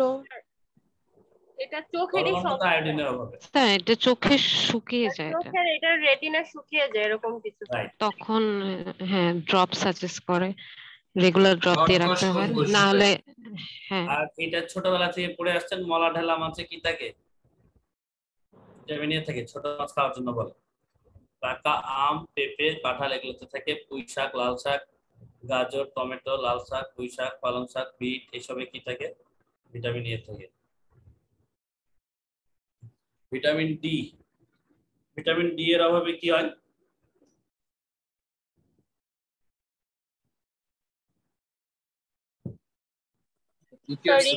রোগ হয় ছোটদের রিকেটস। আমরা খাবারে ভিটামিন ডিটা সরাসরি পাই না, বুঝছেন। ভিটামিন ডি এর প্রিকারসর পাই, যেটা ওই সূর্যের যে সূর্য কিরণের মাধ্যমে যে বেগুনি রশ্মি আসে, সেইটা এটাকে ভিটামিন ডি তৈরিতে সাহায্য করে। এই জন্য রোদেও কিছু সময়ের জন্য যাওয়া দরকার। বিশেষ করে ভিটামিন ডি ইমিউনিটিতেও সহযোগিতা করে। এই জন্য আপনাকে করোনার মধ্যে যখন ঘরে ঢুকাই দিয়েছিল তখন কিন্তু আবার এটাও বলা হয়েছে যে সকালে উঠে যেন শরীরে রোদ লাগায়, কারণ রোদ না লাগাইলে ভিটামিন ডি হবে না। বুঝতে পারছি? জি স্যার, যাদের একবার করোনা হয়েছে তাদের ভিটামিন ডি সংশ্লেষণ এটা কমে যায়, মানে এটা একটা হ্যাঁ সাইড এফেক্ট। আপনার অভাব হয় তাহলে আপনার ইমিউনিটিও কমে যাবে।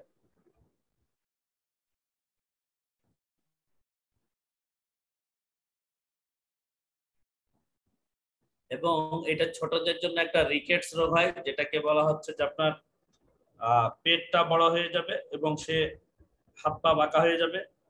আর বড়দের জন্য অস্টিওমেলাসিয়া, একই রোগ। বড়দেরকে বলা হচ্ছে, বড়দের সময় নাম হয় অস্টিওমেলাসিয়া, ছোটদের সময় নাম হয় রিকেটস। এইগুলা কিন্তু পরীক্ষায় আসছে সব। রিকেটস রোগ হয় কিসের অভাবে, অস্টিওমেলাসিয়া হয় কিসের অভাবে, একই। আর ভিটামিন ডি অস্থি ও দাঁত গঠনে সহায়তা করে কোনটা? ভিটামিন ডি অস্থি ও দাঁত গঠনে, ঠিক আছে। ভিটামিন ডি পরিশোষণে স্নেহ জাতীয় পদার্থ লাগবে, এছাড়া এটা শোষণ হবে না বডিতে। যদি ভিটামিন স্নেহ জাতীয় পদার্থ না থাকে তাহলে এটা শোষণ করতে পারবে না। তাছাড়া অতি বেগুনি রশ্মি ভিটামিন ডি তৈরিতে সাহায্য করে। এই কথাগুলো মনে রাখবেন। অতিবেগুনি রশ্মি কি স্যার মানে স্কিনের কোনো ক্ষতি করে না? জি, অতিবেগুনি রশ্মি স্যার মানে স্কিনের বা চোখের কোনো ক্ষতি করে না? ক্ষতি করে পরিমাণে বেশি হলে, লেভেল আছে না।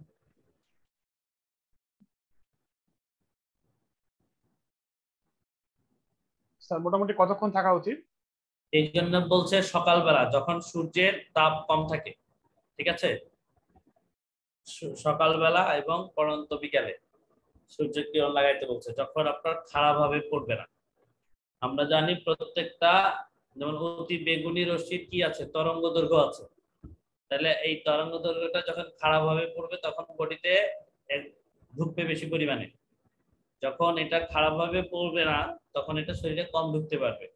এছাড়া আমরা গ্রিন হাউস ইফেক্টের মেকানিজমটা তো জানি, যে যখন এটা সূর্য থেকে আসে তাপটা, তখন তাদের তরঙ্গ দৈর্ঘ্য ছোট থাকে, উত্তপ্ত অবস্থায় থাকে, তখন হচ্ছে কাঁচ ভেদ করে ভিতরে ঢুকতে পারে। কিন্তু ভিতরে ঢুকে যখন ঠান্ডা হয় তখন তরঙ্গ দৈর্ঘ্যটা বেড়ে যায়, বেড়ে গেলে আর বের হইতে পারে না, ঠিক আছে। গ্রিন হাউস যারা পড়েছেন মেকানিজমটা জানেন তারা বুঝতে পারবেন।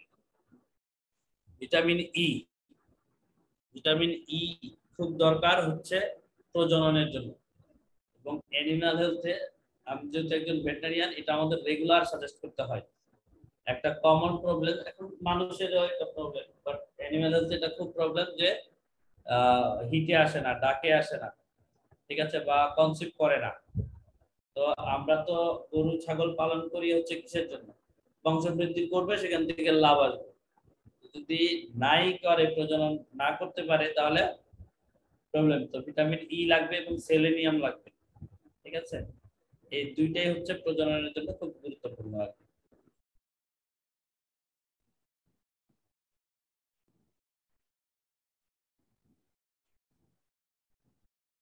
ভিটামিন কে রক্ত জমাট বাঁধতে সাহায্য করে, ক্ষতস্থল থেকে রক্ত পড়া বন্ধ করে, ঠিক আছে। এইটা মনে রাখবেন, ভিটামিন কে এর কাজ এতটুকু জানলেই হবে, যে রক্ত জমাট বাঁধতে সাহায্য করে। এটা কিভাবে করে? রক্ত জমাট বাঁধার যে ফ্যাক্টর গুলো আছে, হ্যাঁ, ফিব্রিনোজেন, প্রোথ্রম্বিন, আর কি আছে, ফিব্রিনোজেন, প্রোথ্রম্বিন, থ্রম্বোপ্লাস্টিন, ঠিক আছে। রক্ত জমাট বাঁধার যে ফ্যাক্টর, এগুলা তৈরিতে সাহায্য করে ভিটামিন কে। যদি ভিটামিন কে না থাকে তাহলে রক্ত জমাট বাঁধার যে ফ্যাক্টর গুলা, এগুলা তৈরি হবে না। আর না হলে আপনার কোথাও কেটে গেলে রক্ত পড়া বন্ধ হতে চাইবে, ব্লিডিং হবে অনেক বেশি সময় ধরে।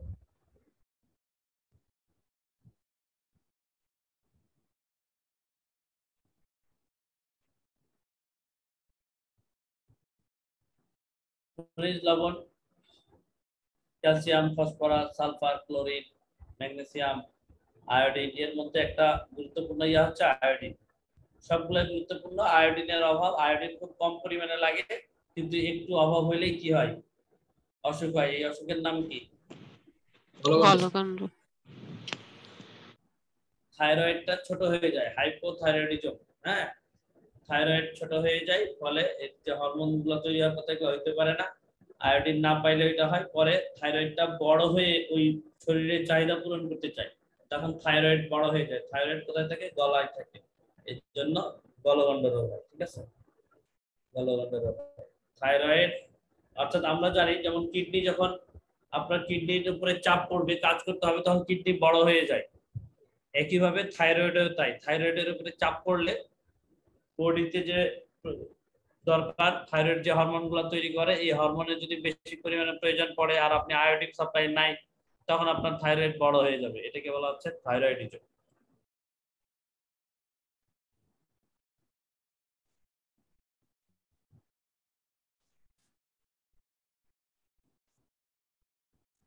পানি, পানি হচ্ছে সবচেয়ে বেশি প্রয়োজন। একটা পূর্ণবয়স্ক মানুষের দৈনিক কতটুকু পানি খাওয়া প্রয়োজন?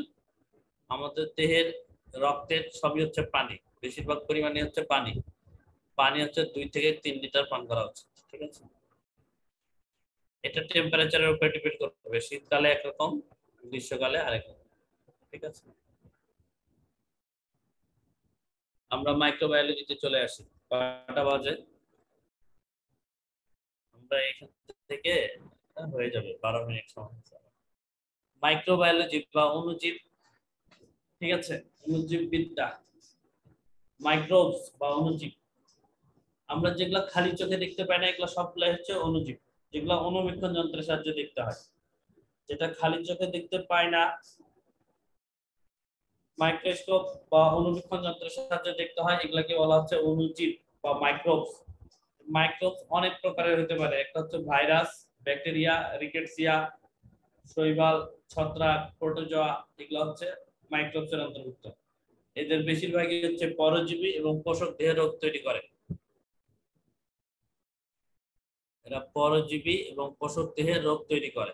ঠিক আছে, যেসব অণুজীব রোগ সৃষ্টি করে সেগুলোকে প্যাথোজেনিক বলা হয়। যারা রোগ সৃষ্টি করে, সব অণুজীব তো রোগ করে না। আমাদের কিছু উপকারীও আছে, যেমন আমরা ল্যাক্টোব্যাসিলাসের কথা বলেছি, যে একটা ব্যাকটেরিয়া যেটা আমাদের স্টোমাকে থাকে এবং হজম করতে সাহায্য করে। ঠিক আছে, প্রাণী দেহে জীবাণুজাত বিষ নিষ্ক্রিয়কারী রাসায়নিক পদার্থের নাম অ্যান্টিবডি। ঠিক আছে, জীবাণুজাত যে বিষটা তৈরি হয়, এটাকে যে নিষ্ক্রিয় করে সেটাকে বলা হচ্ছে অ্যান্টিবডি।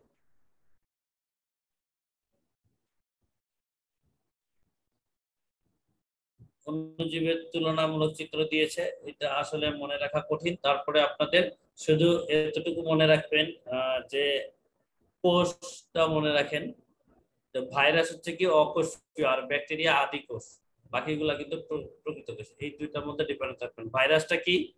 অকোষীয়। ভাইরাস কি? অকোষীয়। আর ব্যাকটেরিয়া কি? আদি কোষ। আমরা কোষের একটা পড়েছিলাম, প্রকৃত প্রকারভেদ, যে প্রকৃত কোষ আর আদি কোষ, প্রোক্যারিওটিক সেল এবং ইউক্যারিওটিক। প্রোক্যারিওটিক এবং ইউক্যারিওটিক। প্রোক্যারিওটিকটা হচ্ছে কি? আদি কোষ, আর ইউক্যারিওটিক হচ্ছে প্রকৃত কোষ। প্রোক্যারিওটিক এর উদাহরণ হচ্ছে ব্যাকটেরিয়া। ঠিক আছে, ব্যাকটেরিয়া হচ্ছে আদি কোষ আর ভাইরাস হচ্ছে অকোষীয়। নিউক্লিক অ্যাসিডে ডিএনএ অথবা আরএনএ থাকতে পারে, ব্যাকটেরিয়াতে ডিএনএ আরএনএ দুটোই থাকে। ঠিক আছে, ভাইরাস হয় ডিএনএ ভাইরাস হবে অথবা আরএনএ ভাইরাস হবে। আমাদের যে করোনা হচ্ছে, এটা কোন ভাইরাস? ডিএনএ না আরএনএ? আরএনএ। করোনা ভাইরাস যে হচ্ছে, করোনাটা ডিএনএ ভাইরাস না RNA virus? Sir RNA virus. RNA sir. বাকিটা চুপ কেন? RNA virus. এটা এই জন্যই তো আরএনএ ভাইরাসের ডিটেক্ট করা ডিফিকাল্ট, ডায়াগনোসিস করা ডিফিকাল্ট। এবং আরএনএ ভাইরাস করার জন্য যে মেকানিজম লাগবে, এটা বাংলাদেশে অ্যাভেলেবেল ছিল না।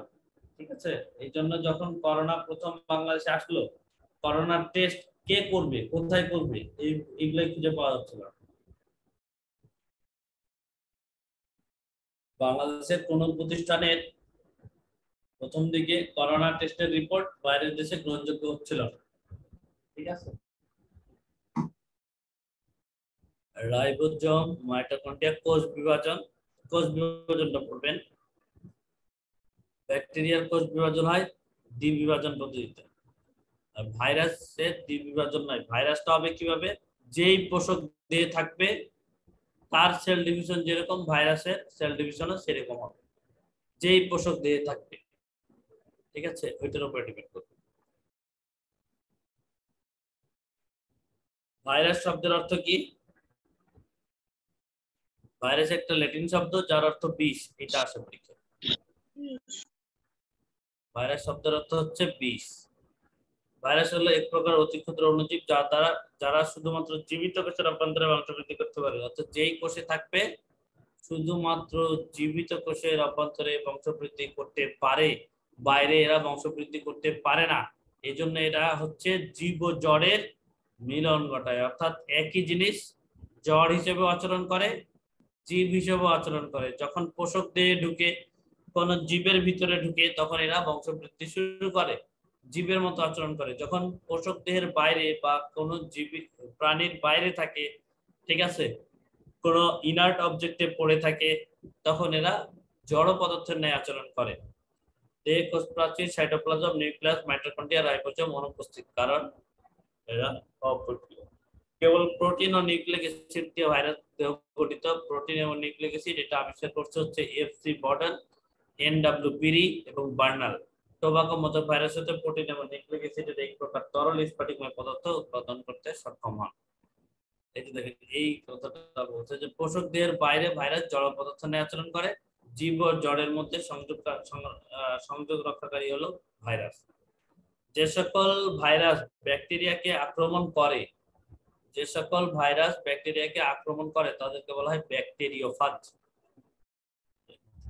তাহলে ব্যাকটেরিওফাজ কি, ভাইরাস না ব্যাকটেরিয়া? ভাইরাস। ভাইরাস। ভাইরাস। এরা ভাইরাস ব্যাকটেরিয়াকে আক্রমণ করে ধ্বংস করে দেয়, এই জন্য নাম হয়েছে ব্যাকটেরিওফাজ। যেমন টিটুফাজ। টিটুফাজ ভাইরাস গঠিত রোগ। এর মধ্যে উদ্ভিদ দেহে হচ্ছে তামাকের মোজাইক রোগ এবং ধানের টুংডো রোগের জন্য দায়ী। এই দুইটাই এসেছে, দুইটা আপনাকে পড়তে হবে। তামাকের মোজাইক রোগের জন্য কে দায়ী? ভাইরাস। ভাইরাসটার নাম হচ্ছে টিএম, টোবাকো মোজাইক ভাইরাস। ধানের টুংডো রোগের জন্য কে দায়ী? ভাইরাস। ঠিক আছে। আর প্রাণীর দেহে কি কি রোগ হয় সেটা এখানে দেওয়া আছে। এখন এইটা হচ্ছে আপনি বেশিরভাগ গুলাই জানেন। যেমন এখানে একটা দেখেন যে জন্ডিস, আপনি পরীক্ষার হলে কনফিউশন হয় এটা নিয়ে, জন্ডিস ভাইরাস জনিত রোগ না ব্যাকটেরিয়া জনিত রোগ? জন্ডিস এটা আসছে পরীক্ষায়। জন্ডিস হচ্ছে ভাইরাস রোগ এবং এটা পানিবাহিত, পানি দিয়ে যায়। ঠিক আছে, দূষিত পানি, পানির মাধ্যমে কি হয়? জন্ডিস হয়, যেটা ভাইরাস জনিত রোগ। এছাড়া হারপিস, হারপিস সিমপ্লেক্স, এটা হচ্ছে আপনি জানেন গুটি বসন্ত ভাইরাল ডিজিজ, জল বসন্ত ভাইরাল ডিজিজ, অর্থাৎ যত পক্স আছে এগুলো সব ভাইরাস। মামস, হংকং ভাইরাসের সাথে তো ভাইরাস আছে। হাম, এটা মিজলস ভাইরাস। পোলিও, পোলিওমাইলাইটিস, এটা পরীক্ষায় আসে পোলিও, আপনি কনফিউজড হয়ে যান। জন্ডিস, হাম, পোলিও এগুলো হচ্ছে ভাইরাল ডিজিজ। বার্ড ফ্লু অবশ্যই ভাইরাস। সোয়াইন ফ্লু, যত ফ্লু আছে সব ভাইরাস। এইডস হচ্ছে ভাইরাস। জলাতঙ্ক, rabies virus. নিপা, এটা নিপা নিপাই না, Nipah virus. Ebola virus. Dengue জ্বর, দেখেন এইটা মশার মাধ্যমে ছড়ায় ডেঙ্গু জ্বর, কিন্তু ভাইরাস হচ্ছে ডেঙ্গু ভাইরাস, মশার ভিতরে এই ভাইরাসটা থাকে, ডেঙ্গু জ্বর। জিকা জ্বর, জিকা ভাইরাস দিয়ে হয়। ট্রিম্যান রোগ, হিউম্যান প্যাপিলোমা ভাইরাস। এই ট্রিম্যান রোগটা কেউ বলতে পারবেন কি জিনিসটা? এসব ট্রিম্যান রোগটা সম্পর্কে কেউ জানে? এটা জরায়ুর কোনো রোগ স্যার? জি স্যার, এটা কি জরায়ুর কোনো রোগ? হাতে পায়ে শিকড় টাইপ গচিয়ে যায় আর কি, হাত। হ্যাঁ হ্যাঁ হ্যাঁ, হাতের মধ্যে একটা গাছের মতো, একটা বট গাছের যেমন কি হয় অনেকগুলা হচ্ছে, আবার ওই যে শিকড় থাকে, অনেক কিছু ঝুলে ঝুলে নিচে আসে, আবার মাটির সাথে লেগে যায় না? স্যার বাংলাদেশে হ্যাঁ, নাক থেকে, মুখ থেকে, মাথা থেকে, হাত থেকে, ঠিক আছে, শিকড়ের মতো বের হয়। ঠিক আছে, এটাকে বলা হয় ট্রিম্যান রোগ। এটা প্যাপিলোমা ভাইরাস দিয়ে হয়, প্যাপিলোমা ভাইরাস। আর মুরগির রানীক্ষেত, এটাও ভাইরাল ডিজিজ, নিউক্যাসল ডিজিজ। ঠিক আছে। তাহলে এখানে বেশিরভাগ গুলাই আপনি কি মনে রাখতে পারেন কিংবা বুঝতে পারেন নাম থেকে যে ভাইরাস, আর কিছু কিছু রোগ দেখে আপনি বুঝতে পারেন না যে এটা ভাইরাল ডিজিজ নাকি ব্যাকটেরিয়াল ডিজিজ। এই নামগুলা আলাদা করে মুখস্থ রাখবেন। আর যখন পরীক্ষা দিবেন বা প্রশ্ন পড়বেন, বারবার প্রশ্ন পড়লে কনফিউশন দূর হবে এবং ওই যেই প্রশ্নগুলো আসছে এগুলা থেকে আবার আসবে যে নিচের কোনটি ভাইরাস জনিত রোগ কিংবা হচ্ছে যে ব্যাকটেরিয়া জনিত রোগ। ঠিক আছে, ব্যাকটেরিয়া হচ্ছে কি আদি কোষ। ব্যাকটেরিয়া কি আদি কোষ, এই যে আদি প্রকৃতির, এদের নিউক্লিয়াসটা হচ্ছে আদি প্রকৃতির, এককোষী। স্যার ওইখান থেকে কি খালি ভাইরাস, কোনটি ভাইরাস জনিত রোগ এই এভাবে পড়তে হবে নাকি ওই ইয়া সহ জীবাণুর নাম সহ? যদি অসুখের নাম মনে রাখতে পারেন তাহলে জীবাণুর নাম মনে থাকবে। জন্ডিস এটা কোথায় হয়? লিভারে হয়, তাহলে এটার সাথে হেপাটাইটিস, কারণ আমরা জানি লিভারের ইয়াটা হচ্ছে কি হেপাটাইটিস। ঠিক আছে, লিভার বা যকৃতের প্রদাহকে বলা হয় হেপাটাইটিস। ঠিক আছে, জন্ডিস। যদি হারপিস মনে রাখতে পারেন তাহলে হারপিস সিমপ্লেক্স। যদি গুটি বসন্ত মনে রাখতে পারেন তাহলে ভ্যারিওলা, আর জল বসন্ত হচ্ছে variola. Mum's virus, Hong Kong virus বা সার্স ভাইরাস। ঠিক আছে, হাম হচ্ছে মিজালস, এই হামেরটা শুধু মনে রাখবেন, মিজালস। পোলিওমাইলাইটিস, বার্ড ফ্লু, H5N1 এটা স্ট্রেনের নাম, কিন্তু ফ্লু এটা হচ্ছে এভিয়ান ইনফ্লুয়েঞ্জা।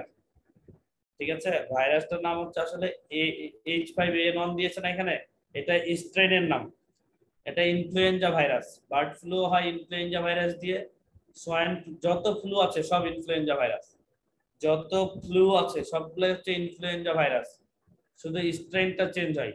স্ট্রেনটার জন্য এই H5N1 এটা স্ট্রেন, সোয়াইন ফ্লু এটাও স্ট্রেন H1N1। ঠিক আছে, এগুলো মনে রাখবেন, এগুলো থেকেও আসে। রানিকেল ডিজিজ বা নিউক্যাসল, এটা নিউক্যাসল নাম হয়েছে কারণ এটা নিউক্যাসলে প্রথম আবিষ্কার হয়েছিল। ঠিক আছে, ট্রিম্যান প্যাপিলোমা ভাইরাস, জিকা ভাইরাস। ঠিক আছে, এই একই বেশিরভাগই নামের সাথে মিল আছে, যেগুলা নাই এগুলো মুখস্থ করে ফেলবে। ব্যাকটেরিয়ার ক্ষেত্রে বললাম আদি কোষ, এটা ক্রোমোজোম থাকে, যদি এটা তেমন সুগঠিত নয়, হিস্টোন প্রোটিন থাকে। আমাদের অন্ত্রে কোন ব্যাকটেরিয়া আছে? ইকোলাই।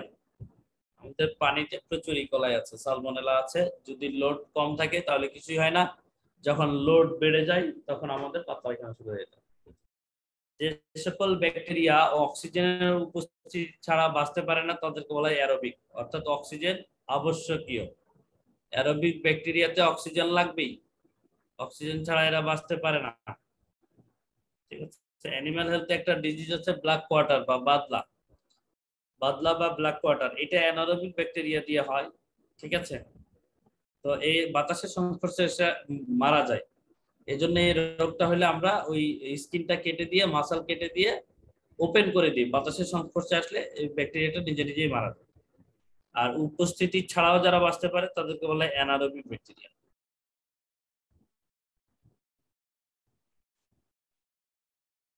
যাদের জন্য অক্সিজেন অবশ্যই লাগবে তারা অ্যারোবিক, যাদের অক্সিজেন না হলেও চলবে তারা অ্যানারোবিক। ব্যাকটেরিয়ার অর্থনৈতিক গুরুত্ব, এখানে কিছু পজিটিভ দিক আছে, উপকারিতা। যেমন ভাইরাসের আমরা উপকারিতা পাই নাই, ভাইরাসের উপকারিতা পড়ি নাই। ঠিক আছে, কিন্তু ব্যাকটেরিয়ার কিছু উপকারিতাও আছে। ব্যাকটেরিয়া উদ্ভিদ ও প্রাণীর মৃতদেহ পচিয়ে মাটির উর্বরতা বৃদ্ধি করে, আর যদি না পচাইতো তাহলে কবরস্থানে মানুষের জায়গা হইতো না। ঠিক আছে, উদ্ভিদ ও প্রাণীর মৃতদেহ পচিয়ে দেয়। ঠিক আছে, খেয়ে ফেলে, শেষ করে দেয়। যদি না করতো তাহলে কবরস্থানে জায়গা হইতো না। এছাড়া আমরা প্রতিদিন যে পরিমাণ ময়লা ফেলি, ঢাকায় যারা আছেন তারা খুব ভালো করে জানে, রাস্তার পাশে এসব যে ডাস্টবিন বানিয়ে রেখেছে সিটি কর্পোরেশন, এগুলো যদি না পচে যাইতো, এগুলো তো আবার ওইখান থেকে নিয়ে যায় কোনো জায়গায় ফেলে, বড় একটা জায়গায়। না পচে যাইতো তাহলে পৃথিবী আজ কি হয়ে যেত? ময়লার ভাগাড় হয়ে যেত, পুরো পৃথিবীটাই একটা ডাস্টবিন হয়ে যেত। এই কাজটা ব্যাকটেরিয়া করে। এছাড়া মাটিতে বসবাসকারী কিছু ব্যাকটেরিয়া বাতাস থেকে সরাসরি নাইট্রোজেন সংবন্ধন করে মাটিতে নাইট্রোজেনের পরিমাণ বাড়ায়। ফলে মাটি উর্বর হয়। নাইট্রোজেন মানে ইউরিয়া, ঠিক আছে। নাইট্রোজেন মানেই হচ্ছে আমরা যে আমিষ বললাম, আমিষের যখন আমরা পড়েছি বা প্রোটিন পড়েছি, সেখানে কার্বোহাইড্রেট অর্থাৎ কার্বন, হাইড্রোজেন, অক্সিজেনের সাথে সাথে নাইট্রোজেন আছে। তাহলে এই নাইট্রোজেন বাতাসে আছে প্রচুর পরিমাণে। বাতাস থেকে যদি সরাসরি মাটিতে সংবন্ধন করতে পারে কিছু ব্যাকটেরিয়া, এরকম দুইটা ব্যাকটেরিয়া হচ্ছে অ্যাজোব্যাক্টার একটা, আর একটা ক্লোস্ট্রিডিয়াম। অ্যাজোব্যাক্টার এবং ক্লোস্ট্রিডিয়াম, অ্যাজোব্যাক্টার এবং ক্লোস্ট্রিডিয়াম এরা হচ্ছে কি করে, বাতাসের নাইট্রোজেন কি করতে পারে, মাটিতে মিশাইতে পারে। মাটিতে যখন মিশে তখন লাভ হয় কি, মাটির উর্বরতা বাড়ে। এই ব্যাকটেরিয়াটাই কাজ করে। সিমের এখানে বলেছে সিম জাতীয় উদ্ভিদের শিকড়ে এক ধরনের গুটলি দেখা যায় বা নডিউল দেখা যায়। ইংরেজিতে বলে নডিউল, বাংলায় বলেছে গুটি বা গুটলি, যার ভিতরে রাইজোবিয়াম জাতীয় ব্যাকটেরিয়া থাকে, যা বাতাসে নাইট্রোজেনকে নাইট্রেট সারে রূপান্তরিত করে মাটির উর্বরতা বাড়ায়। এই নামটা আসছে রাইজোবিয়াম। সিমের শিকড়ে, সিম জাতীয় গাছের শিকড়ে কি থাকে, রাইজোবিয়াম ব্যাকটেরিয়া থাকে। এই রাইজোবিয়াম ব্যাকটেরিয়া এই কাজটা করে। এছাড়া আর কারা করে, এছাড়া করে ক্লোস্ট্রিডিয়াম এবং অ্যাজোব্যাক্টার। বাতাস থেকে সরাসরি নাইট্রোজেন নিয়ে মাটির সাথে মিশিয়ে দেয়, ফলে নাইট্রেট সার উৎপন্ন হয়, অর্থাৎ ইউরিয়া হয়। ব্যাকটেরিয়া হতে প্রতিষেধক তৈরি করা যায়, যেমন কলেরা ও টাইফয়েড রোগের প্রতিষেধক টিকা তৈরি করা হয়েছে। এছাড়া যক্ষ্মা, কলেরা, টাইফয়েড এগুলো ব্যাকটেরিয়াল ডিজিজ, এদের টিকাও তৈরি হয়েছে ব্যাকটেরিয়া থেকে। এছাড়া যক্ষ্মা একটা মাইক্রোব্যাকটেরিয়াম টিউবারকুলোসিস নামক ব্যাকটেরিয়া দিয়ে হয়। এই ব্যাকটেরিয়া থেকেই আবার কি তৈরি করা হয়েছে, যক্ষ্মা রোগের টিকা তৈরি করা হয়েছে, নাম হচ্ছে বিসিজি। আবিষ্কারক ক্যালসাট ও গুয়েজি। ডিপথেরিয়া রোগের টিকা তৈরি করা হয়েছে, টিকার নাম ডিপিটি। ধনুষ্টঙ্কার বা টিটেনাস, ক্লোস্ট্রিডিয়াম টিটানি দিয়ে হয়, যার টিকা তৈরি করা হয়েছে, নাম হচ্ছে টিটি। আমাদের যে কোনো অপারেশনের আগে টিটি দেওয়া হয়, অথবা যদি আপনি কোনো অ্যাক্সিডেন্ট করেন, কোথাও কেটে ছিলে যায়, তাহলে আপনি টিটি ইনজেকশন করান। কারণ পরিবেশে প্রচুর পরিমাণ ক্লোস্ট্রিডিয়াম টিটানি আছে। আর সে টিটেনাস যদি একবার হয়ে যায় কারো, টিটেনাসের বাংলা হচ্ছে ধনুষ্টঙ্কার। কারো যদি একবার টিটেনাস হয়ে যায়, তাহলে ট্রিটমেন্ট করে ভালো করা খুব কঠিন, অনেক সময় ভালো হয় না, ঠিক আছে। এবং এটার মৃত্যু যন্ত্রণা স্পেলিংটা খুব বেশি। ধনুষ্টঙ্কার না, ট হবে না এখানে? বাংলা টিটেনাস থেকে ধনুষ্টঙ্কার এসেছে, ঠিক আছে, ট দিয়ে দিয়ে সমস্যা নেই, ধনুষ্টঙ্কার টই দিয়ে। তো যেটা বলছিলাম যে ধনুষ্টঙ্কার রোগে মৃত্যুটা খুব কঠিন, বুঝছেন। অনেক সময় এই যন্ত্রণা সহ্য না করতে পারলে ইউথেনেসিয়া করা হয়, painless death. Euthanasia, painless death, অর্থাৎ কিছু ওষুধ দিয়ে দেওয়া হয় স্যালাইনের সাথে এবং ডেথ হয়, মানুষ মারা যায় আস্তে আস্তে। তো ধনুষ্টঙ্কার হলে কিরকম সাইন সিম্পটম হয় কারো জানা আছে?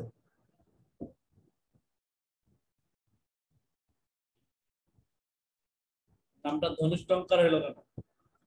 ধনুক থেকে এসেছে ধনুষ্টঙ্কার। ধনুক, ধনুক চিনেন কতজন? হাত পা বাঁকা হয়ে যায়। চিনি স্যার। ধনুক চিনেন না? তীর ধনুক বললেন চিনবেন। তীর তো চিনেন সবাই, বাহুবলী সিনেমাতে প্রভাস যেটা দিয়ে সেটি ইয়া করছে না, বাহুবলী সিনেমাতে তীর মারছে কে, নায়িকা না, তামান্না একটা।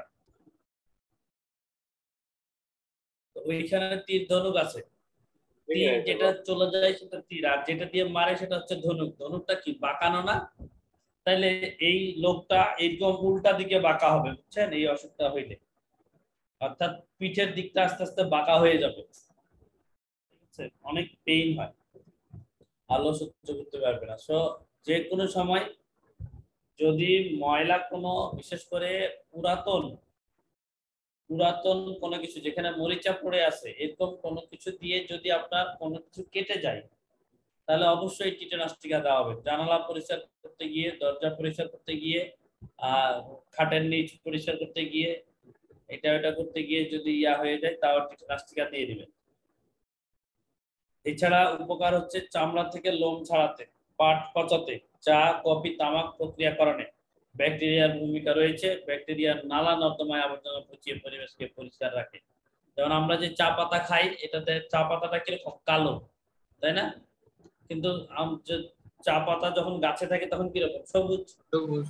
সবুজ থেকে কালো হলো কিভাবে? অবশ্যই ফার্মেন্টেশন করা হয়েছে, পচানো হয়েছে চা পাতাটাকে, ঠিক আছে? এটা সংগ্রহ করার পরে ফার্মেন্ট করা হয়, ফার্মেন্টেশন করা হয়, ঠিক আছে? এইটা করাইতে আপনাকে ব্যাকটেরিয়া সহযোগিতা করে। কফি, তামাক এসব তো, তামাক পাতা তো সবুজ, কিন্তু আমরা যারা তামাক খাই দেখেছেন হাতে কসলাই, তারপরে জিহ্বার নিচে অথবা ঠোঁটের এবং দাঁতের মাঝখানে দেয়। অনেকে গ্রামে যারা আছেন তারা দেখছেন, এখনো অনেক লোক আছে যারা তামাক পাতা খায়, বিশেষ করে রংপুরে। রংপুরের কেউ আছেন? পঞ্চমের আছে পঞ্চগড়ে কি নাম তামাক যেন চাষ বলছিলা ভাই? হ্যাঁ মোহাম্মদ রেজাউল করিম স্যার। তামাক রংপুরে মানে খাইতে অনেক দেখেন তামাক নাকি? চাষ তামাক পাতা একটা কৌটাতে করে নিয়ে বেড়ায়, যখন নেশা ওঠে তখন বাইর করে হাতের তালুতে নেয় ছোট ছোট করে, চুন দেয় অথবা এমনিতে হাতের তালুতে এটা কিছুক্ষণ কচলানোর পরে জিহ্বার নিচে অথবা ঠোঁটের নিচে দেয়। জি স্যার। গুল খাওয়া দেখছেন? গুল? জি স্যার, গুল খাই স্যার, খুব গুল খাই। তার এই যে গ্রামে কিছু বয়স্ক যারা আছে ওনারা এই যে তামাক পাতা পুড়িয়ে তারপর গুঁড়া করে ওই যে গুলের মতো করে ব্যবহার করে, আমি দেখেছি গ্রামে। হ্যাঁ, গুল খাই, তামাক খাই, এসব জিনিসগুলা এখন সবকিছু সিগারেটে কনভার্ট হয়ে যাচ্ছে। এখন বেশিরভাগ ছেলে মেয়ে খালি সিগারেটের নেশা করে, কিন্তু তামাক, গুল এসব হারিয়ে যাচ্ছে ঐতিহ্য, নাকি?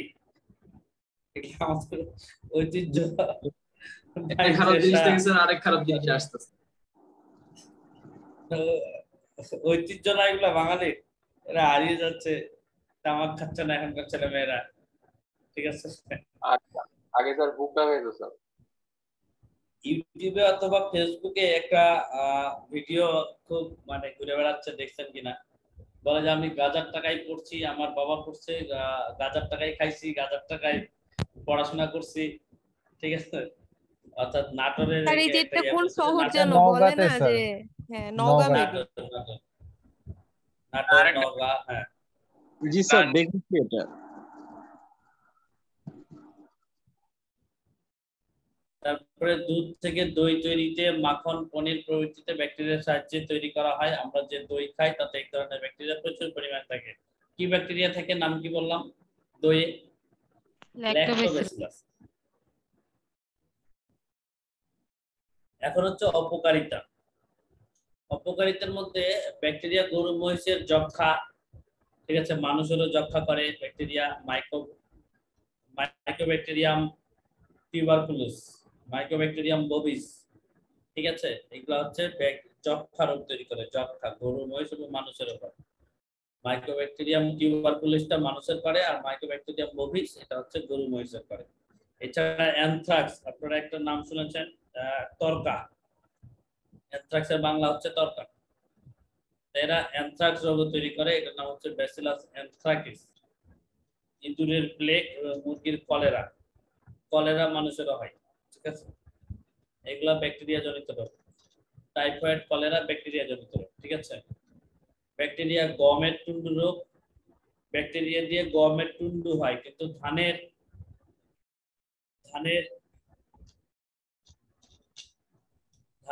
ভাইরাস দিয়ে ধানের একটা রোগ হয়, নাম কি বললাম বলেন দেখি? টুংগ্রো। হ্যাঁ, টুংগ্রো।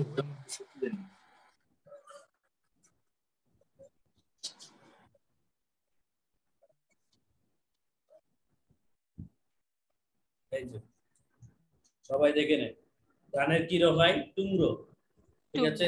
ধানের টুংরোটা হয় ভাইরাস দিয়ে, কিন্তু গমের টুন্ডু রোগটা কি হয়? ব্যাকটেরিয়া দিয়ে। এছাড়া ধানের ব্লাইটটাও ব্যাকটেরিয়া দিয়ে, আর টুংরো হচ্ছে ভাইরাস দিয়ে, ঠিক আছে? মনে রাখবেন এটা, যে টুমরো যেটা বলতেছি আমরা, টুমরো এইটা হচ্ছে ভাইরাস দিয়ে, এটা ধানের রোগ, ঠিক আছে, ভাইরাস দিয়ে। আর যখন ব্লাইট তখন ব্যাকটেরিয়া দিয়ে। আর গমের টুন্ডু রোগ ব্যাকটেরিয়া দিয়ে, আখের আঠা জড়া রোগ ব্যাকটেরিয়া দিয়ে, টমেটোর ক্যাঙ্কার ব্যাকটেরিয়া দিয়ে, গোল আলুর বাদামি পচা রোগ ব্যাকটেরিয়া, ভুট্টার বোটা পচা রোগ এগুলো ব্যাকটেরিয়া দিয়ে হয়, ঠিক আছে। তাহলে আমরা হচ্ছে উদ্ভিদের ক্ষেত্রে ভাইরাস দিয়ে ধানের টুমরো এবং তামাকের মোজাইক ভাইরাস এই দুইটাই পড়েছি শুধু। অর্থাৎ উদ্ভিদের দুইটা ভাইরাস দিয়ে দুইটা রোগের কথা পড়েছে, আর বাকি সবগুলো হচ্ছে ব্যাকটেরিয়া দিয়ে, ঠিক আছে। এছাড়া মানুষের ব্যাকটেরিয়ার বহুবিধ রোগ রয়েছে। বেশিরভাগ রোগের নাম আপনি জানেন, কিছু কিছু রোগ আপনি জানেন না, এগুলো মুখস্থ করবেন। এটা করার জন্য কেউ কেউ সূত্র মুখস্থ করেন অথবা একটা ছন্দ মুখস্থ করেন। আপনি গুগলে সার্চ দিলে অথবা ফেসবুকে সার্চ দিলে অথবা এতে গুগলে বাংলা লিখে সার্চ দিবেন, অনেক সূত্র আছে, আমি নিজেও দেখেছি, আজকেও দেখেছি। বাট হচ্ছে যে কোনোটা সূত্রেই কমপ্লিট নাই, মানে সবগুলা রোগের নাম নাই। কথা বুঝাইতে পারছি? ওনারা যেগুলা যে কয়েকটা হয়েছে এই কয়েকটা দিয়ে একটা ছন্দ বানিয়েছে এবং দেখা যাচ্ছে ওখানে 8টা 10টা রোগের নাম আসছে, কিন্তু সবগুলো আসে নাই। তো সবগুলা রোগের নাম এখানে দেওয়া আছে, ওগুলা ছন্দ আপনি মুখস্থ করতে পারেন, প্লাস হচ্ছে এখান থেকে সরাসরি পড়ে নিবেন, ঠিক আছে। প্লেগ, ধনুষ্টঙ্কার এগুলা বলেই দিয়েছি আপনাকে, ক্লোস্ট্রিডিয়াম টিটানি দেওয়া হয়। প্লেগ হচ্ছে ইয়ারসিনিয়া পেস্টিস। ভাইরাস গুলো মুখস্থ করলেই হয়ে যাবে না? হ্যাঁ, ভাইরাসের রোগগুলো মুখস্থ করলেই তো হয়ে যাবে। হ্যাঁ, এটা একটা ওয়ে, বাট আমি ভাইরাস এবং ব্যাকটেরিয়ার যে রোগ এইটার ক্ষেত্রে এটা সাজেস্ট করব না, কারণ আমরা অনেকগুলা রোগ আছে, আরো অনেক রোগ আছে যেগুলোর নাম আমরা পড়তেছি না, এইখানে পড়তেছি না, এর বাইরেও আসতে পারে, তখন আপনি কনফিউজ হয়ে যাবেন।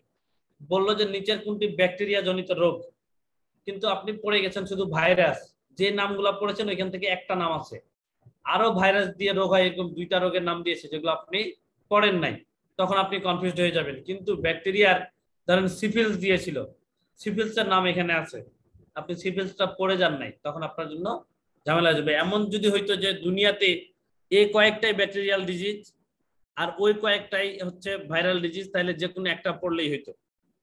এর বাইরে অনেক রোগ আছে, অপশনে অন্য অপশনও থাকতে পারে। কথা বুঝাইতে পারছি আমি? এর মধ্যে থেকে যে কোশ্চেন হবে এরকম না। আপনি যদি ব্যাকটেরিয়াও পড়েন ভাইরাসও পড়েন, তখন ব্যাকটেরিয়াটা যদি আসে এটা অন্তত কমন পাবেন। কথা আমি বুঝাইতে পারছি কিনা? এই জন্য এটার ক্ষেত্রে ওই টেকনিকটা খাটবে না যে শুধু ভাইরাস পড়লাম ব্যাকটেরিয়া পড়বো না, রিস্ক হয়ে যাবে।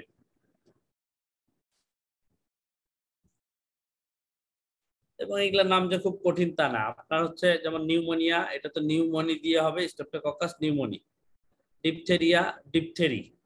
হুপিং কাশি, বোর্ডেটোলা পার্টুসিস, ঠিক আছে। আপনি জানেন যে হুপিং কফের ইংরেজি হচ্ছে পার্টুসিস।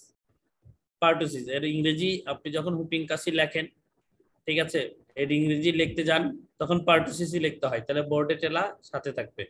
মেনিনজাইটিস দেখেন শেষে মেনিনজাইটিস কথাটা আছে। নেসেরিয়া, মেনিনজাইটিস। যক্ষা, মাইক্রোব্যাকটেরিয়াম টিউবারকুলোসিস যদি মানুষে হয়, আর যদি গরু ছাগল হাঁস গরু ছাগল মহিষে হয় তখন নাম হবে mycobacterium bovis. Cholera, Vibrio colliery, প্রত্যেকটার সাথে নামগুলো মিল আছে। গনোরিয়া, নেসেরিয়া গনোরি। সিফিলস, ট্রিপোনেমা প্যালিডাম, ঠিক আছে, এটার সাথে মিল নাই এবং দেখবেন এইটাই আসছে পরীক্ষা।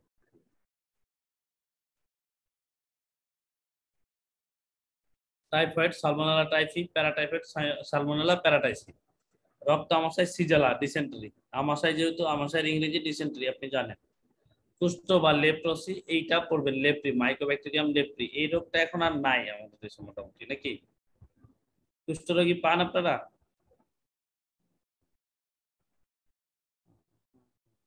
দেখা যায় তো স্যার। কম না আগের চেয়ে?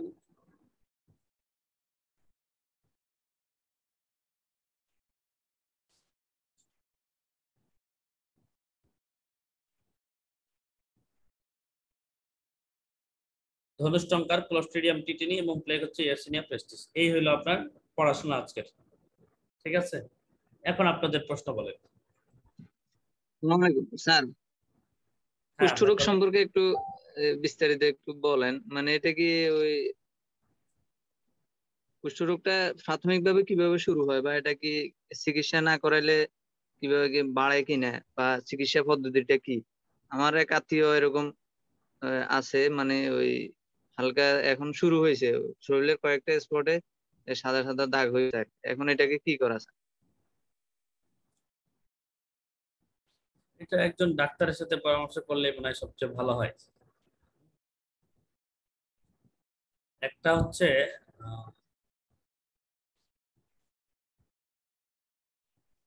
স্যার কুষ্ঠরোগে কি শরীরে সাদা দাগ হয়? সেইটা কুষ্ঠ না। কুষ্ঠ ওটা কোনটা? আপনারা তাহলে এটার সাথে কনফিউজ করে ফেলছেন মেবি। একটা হচ্ছে যে কি বলে এটা, সেতি রোগ না কি বলে স্যার ভিটিলিজো আর হলো ওইটা লেপ্রোসি সাদা আলাদা। যেটা হয় এটার সাথে ইয়া করে ফেলতেছে। জি স্যার, ওই যে আরেকটা আছে না সাদা কালার হয়, ওই যে আপনার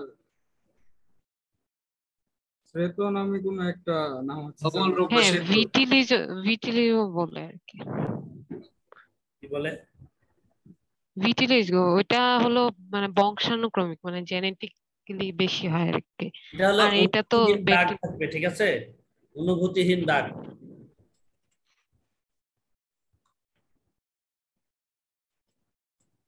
বুঝেন না আমার কথাটা? কুষ্ঠ যখন টেলিভিশনে অ্যাড দিত তখন কি বলতো? একটা শরীরে দাগের মতো হবে যেখানে আপনার অনুভূতি থাকবে না, ঠিক আছে? এটা তো ভালো হয় এখন। আর আরেকটা যেটা বলতেছেন যে সাদা সাদা হয়ে যায়, বিশেষ করে ঠোঁট দিয়ে শুরু হয়, এটা এগুলোতে তো অনুভূতি থাকে, এটা কুষ্ঠ না maybe, ঠিক আছে? তারপর ডাক্তারের সাথে আলোচনা করবেন, আমি এক্স্যাক্টলি বলতে পারবো না, আর এটা বলাটাও ঠিক হবে না, ঠিক আছে? এরপরে আর কারো কোনো প্রশ্ন? এটা ওনার পার্সোনাল লাইফ রিলেটেড একটা প্রবলেম ছিল, তো সমাধান দিতে পারি নাই। অন্য পড়ালেখা রিলেটেড কিছু থাকলে বলো।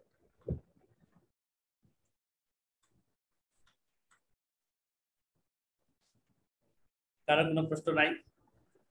শেষ করে দিব, রাত হয়ে গেছে অনেক, ঘুম পাচ্ছে খুব। স্যার একটা কোশ্চেন ছিল যদি বলতেন। এটাই তো বলতেছি, যা মন চাই বলেন। স্যার মূলত অনেক জায়গায় তো আমরা দেখি আর্সেনিক যুক্ত পানি থাকে বেশি, তো আর্সেনিক যুক্ত পানিগুলো স্যার মূলত পরিশুদ্ধ করার কি কি ওয়েগুলো আছে? অনেকে ওই যে স্যার আগের দিনে শুনতাম অনেক সোনো ফিল্টার সোনো ফিল্টার গুলো স্যার, এছাড়া কি স্যার ফিটকারি দিয়ে একটা শুনতাম আগে যারা করতো, ফিটকিরি দিয়ে নাকি করা যায় পানি শুদ্ধ, এটা কি স্যার আসলে ফিটকিরি দিয়ে সহি?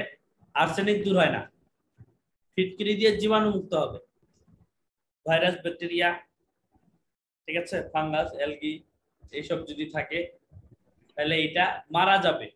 দেন আপনাকে এটা পানিটা ছাকতে হবে, ছেঁকে খাইতে হবে। এটা বন্যার সময় এটা তো আপনি প্রতিদিন করবেন না, কারণ ফিটকিরিও তো আপনার কিছু না কিছু ক্ষতি করবে। কথা বুঝাইতে পারছি আমি? ফিটকিরি কি আপনার ক্ষতি করবে না? ফিটকিরিও ক্ষতি করবে। তাহলে যখন আপনার বিশুদ্ধ পানির অভাব সাময়িক পিরিয়ডের জন্য, দেন কিছুদিন পরে এটা স্বাভাবিক হয়ে যাবে, তখন আপনি কি করবেন? ফিটকিরি দিয়ে পানি খাবেন। কিন্তু এটা রেগুলার চয়েস না, এটা রেগুলার চয়েস না। তবে স্যার ফিটকিরি দিয়ে আর্সেনিক পরিশুদ্ধকরণ, দূর হয় না। আর্সেনিক স্যার দূর একটা করার জন্য একটা পরিশুদ্ধকরণের ফিল্টার আছে, সোনো ফিল্টার। আর একটা ছিল আর বাংলাদেশে আরেকটা ওই যে ইয়া দিয়ে কচুরি পানা দিয়ে আর্সেনিক দূর করার একটা পদ্ধতি বের করছিল, এটা সাস্টেইন করে নাই, ঠিক আছে? আচ্ছা, যেহেতু আর্সেনিকের কথা স্যার মূলত বলেন তো, গ্রহণযোগ্য মাত্রা কত আর্সেনিকের আমাদের জন্য? 0.5। একজন বলেছে 0.5, বাকিরা 0.02 কি স্যার? 0.02। মেহেদি বলেছে হয়নি। 0.5 বলেছেন যিনি, ওটাও হয়নি। বলেন আর কেউ বলেন। 0.05।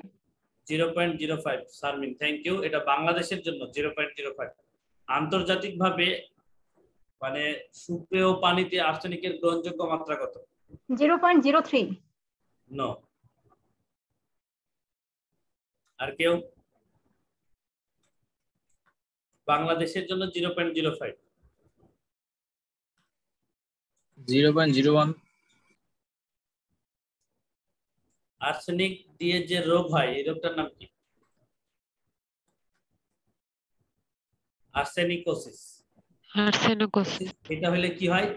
হাতের তালুতে কালো কালো দাগ হয়, কালো কালো ভাব, ঠিক আছে? আর্সেনিকোসিস বাংলাদেশের পানি গ্রহণযোগ্য মাত্রা 0.05 আর আন্তর্জাতিকভাবে এটা গ্রহণযোগ্য মাত্রা হচ্ছে 0.01। এরপরে স্যার পানি শুদ্ধ পরিশুদ্ধকরণের নাকি একটা ট্যাবলেট পাওয়া যায়, ওটা কি স্যার আসলে কি পাওয়া যায় বাংলাদেশ? এটা তো ভাই যখন বন্যা হয়তো এটা ব্যাপক সরকারি সাপ্লাই ছিল, এখন তার এইভাবে নাই, এই জন্য এটা লাগে না এবং এখন কেউ খায় না। এখন যেহেতু বোতলজাত পানির প্রচুর হয়ে গেছে, তাহলে এইটার আর দরকার হয় না, এটা কেউ প্রোডাকশনও করে না। তবে ট্যাবলেট তো অবশ্যই ছিল, ঠিক আছে? এবং ট্যাবলেট এখনো আছে। ধরেন আপনাকে যদি যুদ্ধ করবেন, আপনি যুদ্ধ লেগে গেছে, যেমন থার্ড ওয়ার্ল্ড ওয়ার লাগার একটা প্র্যাকটিক্যাল চলছে, যুদ্ধের সময় পানির অভাব পড়তে পারে, আপনি সমুদ্রে ভেসে গেলেন, কত বছর থাকবেন জানি না, খাবার নিয়েছেন, পানি নিয়েছেন পর্যাপ্ত, এই খাবার পানি তো শেষ হবে একদিন নাকি? শেষ হলে যদি আপনাকে পানি খাইতে হয় তখন কি পানি খাবেন আপনি? তাহলে আপনার আশেপাশে সেটা যেখান থেকেই হোক, যেই পানির সোর্স থেকে হোক পানি পাবেন, সেই পানিটা পরিশুদ্ধ করবেন, করে খাবেন, অন্তত জীবাণুমুক্ত তো করবেন। এর জন্য ট্যাবলেট আছে, ঠিক আছে? বাট আমাদের দেশে এখন বোতল পানি আছে, বোতলজাত, যেখানে এই সমস্যা বোতল পাঠাই দেয়। স্যার রেকর্ডিং অফ করে দিচ্ছি নাকি? হ্যাঁ অফ, অবশ্যই অফ। স্যার ওই ট্যাবলেটটা আসলে কি স্যার এখন ফার্মেসিতে পাওয়া যায়? আমি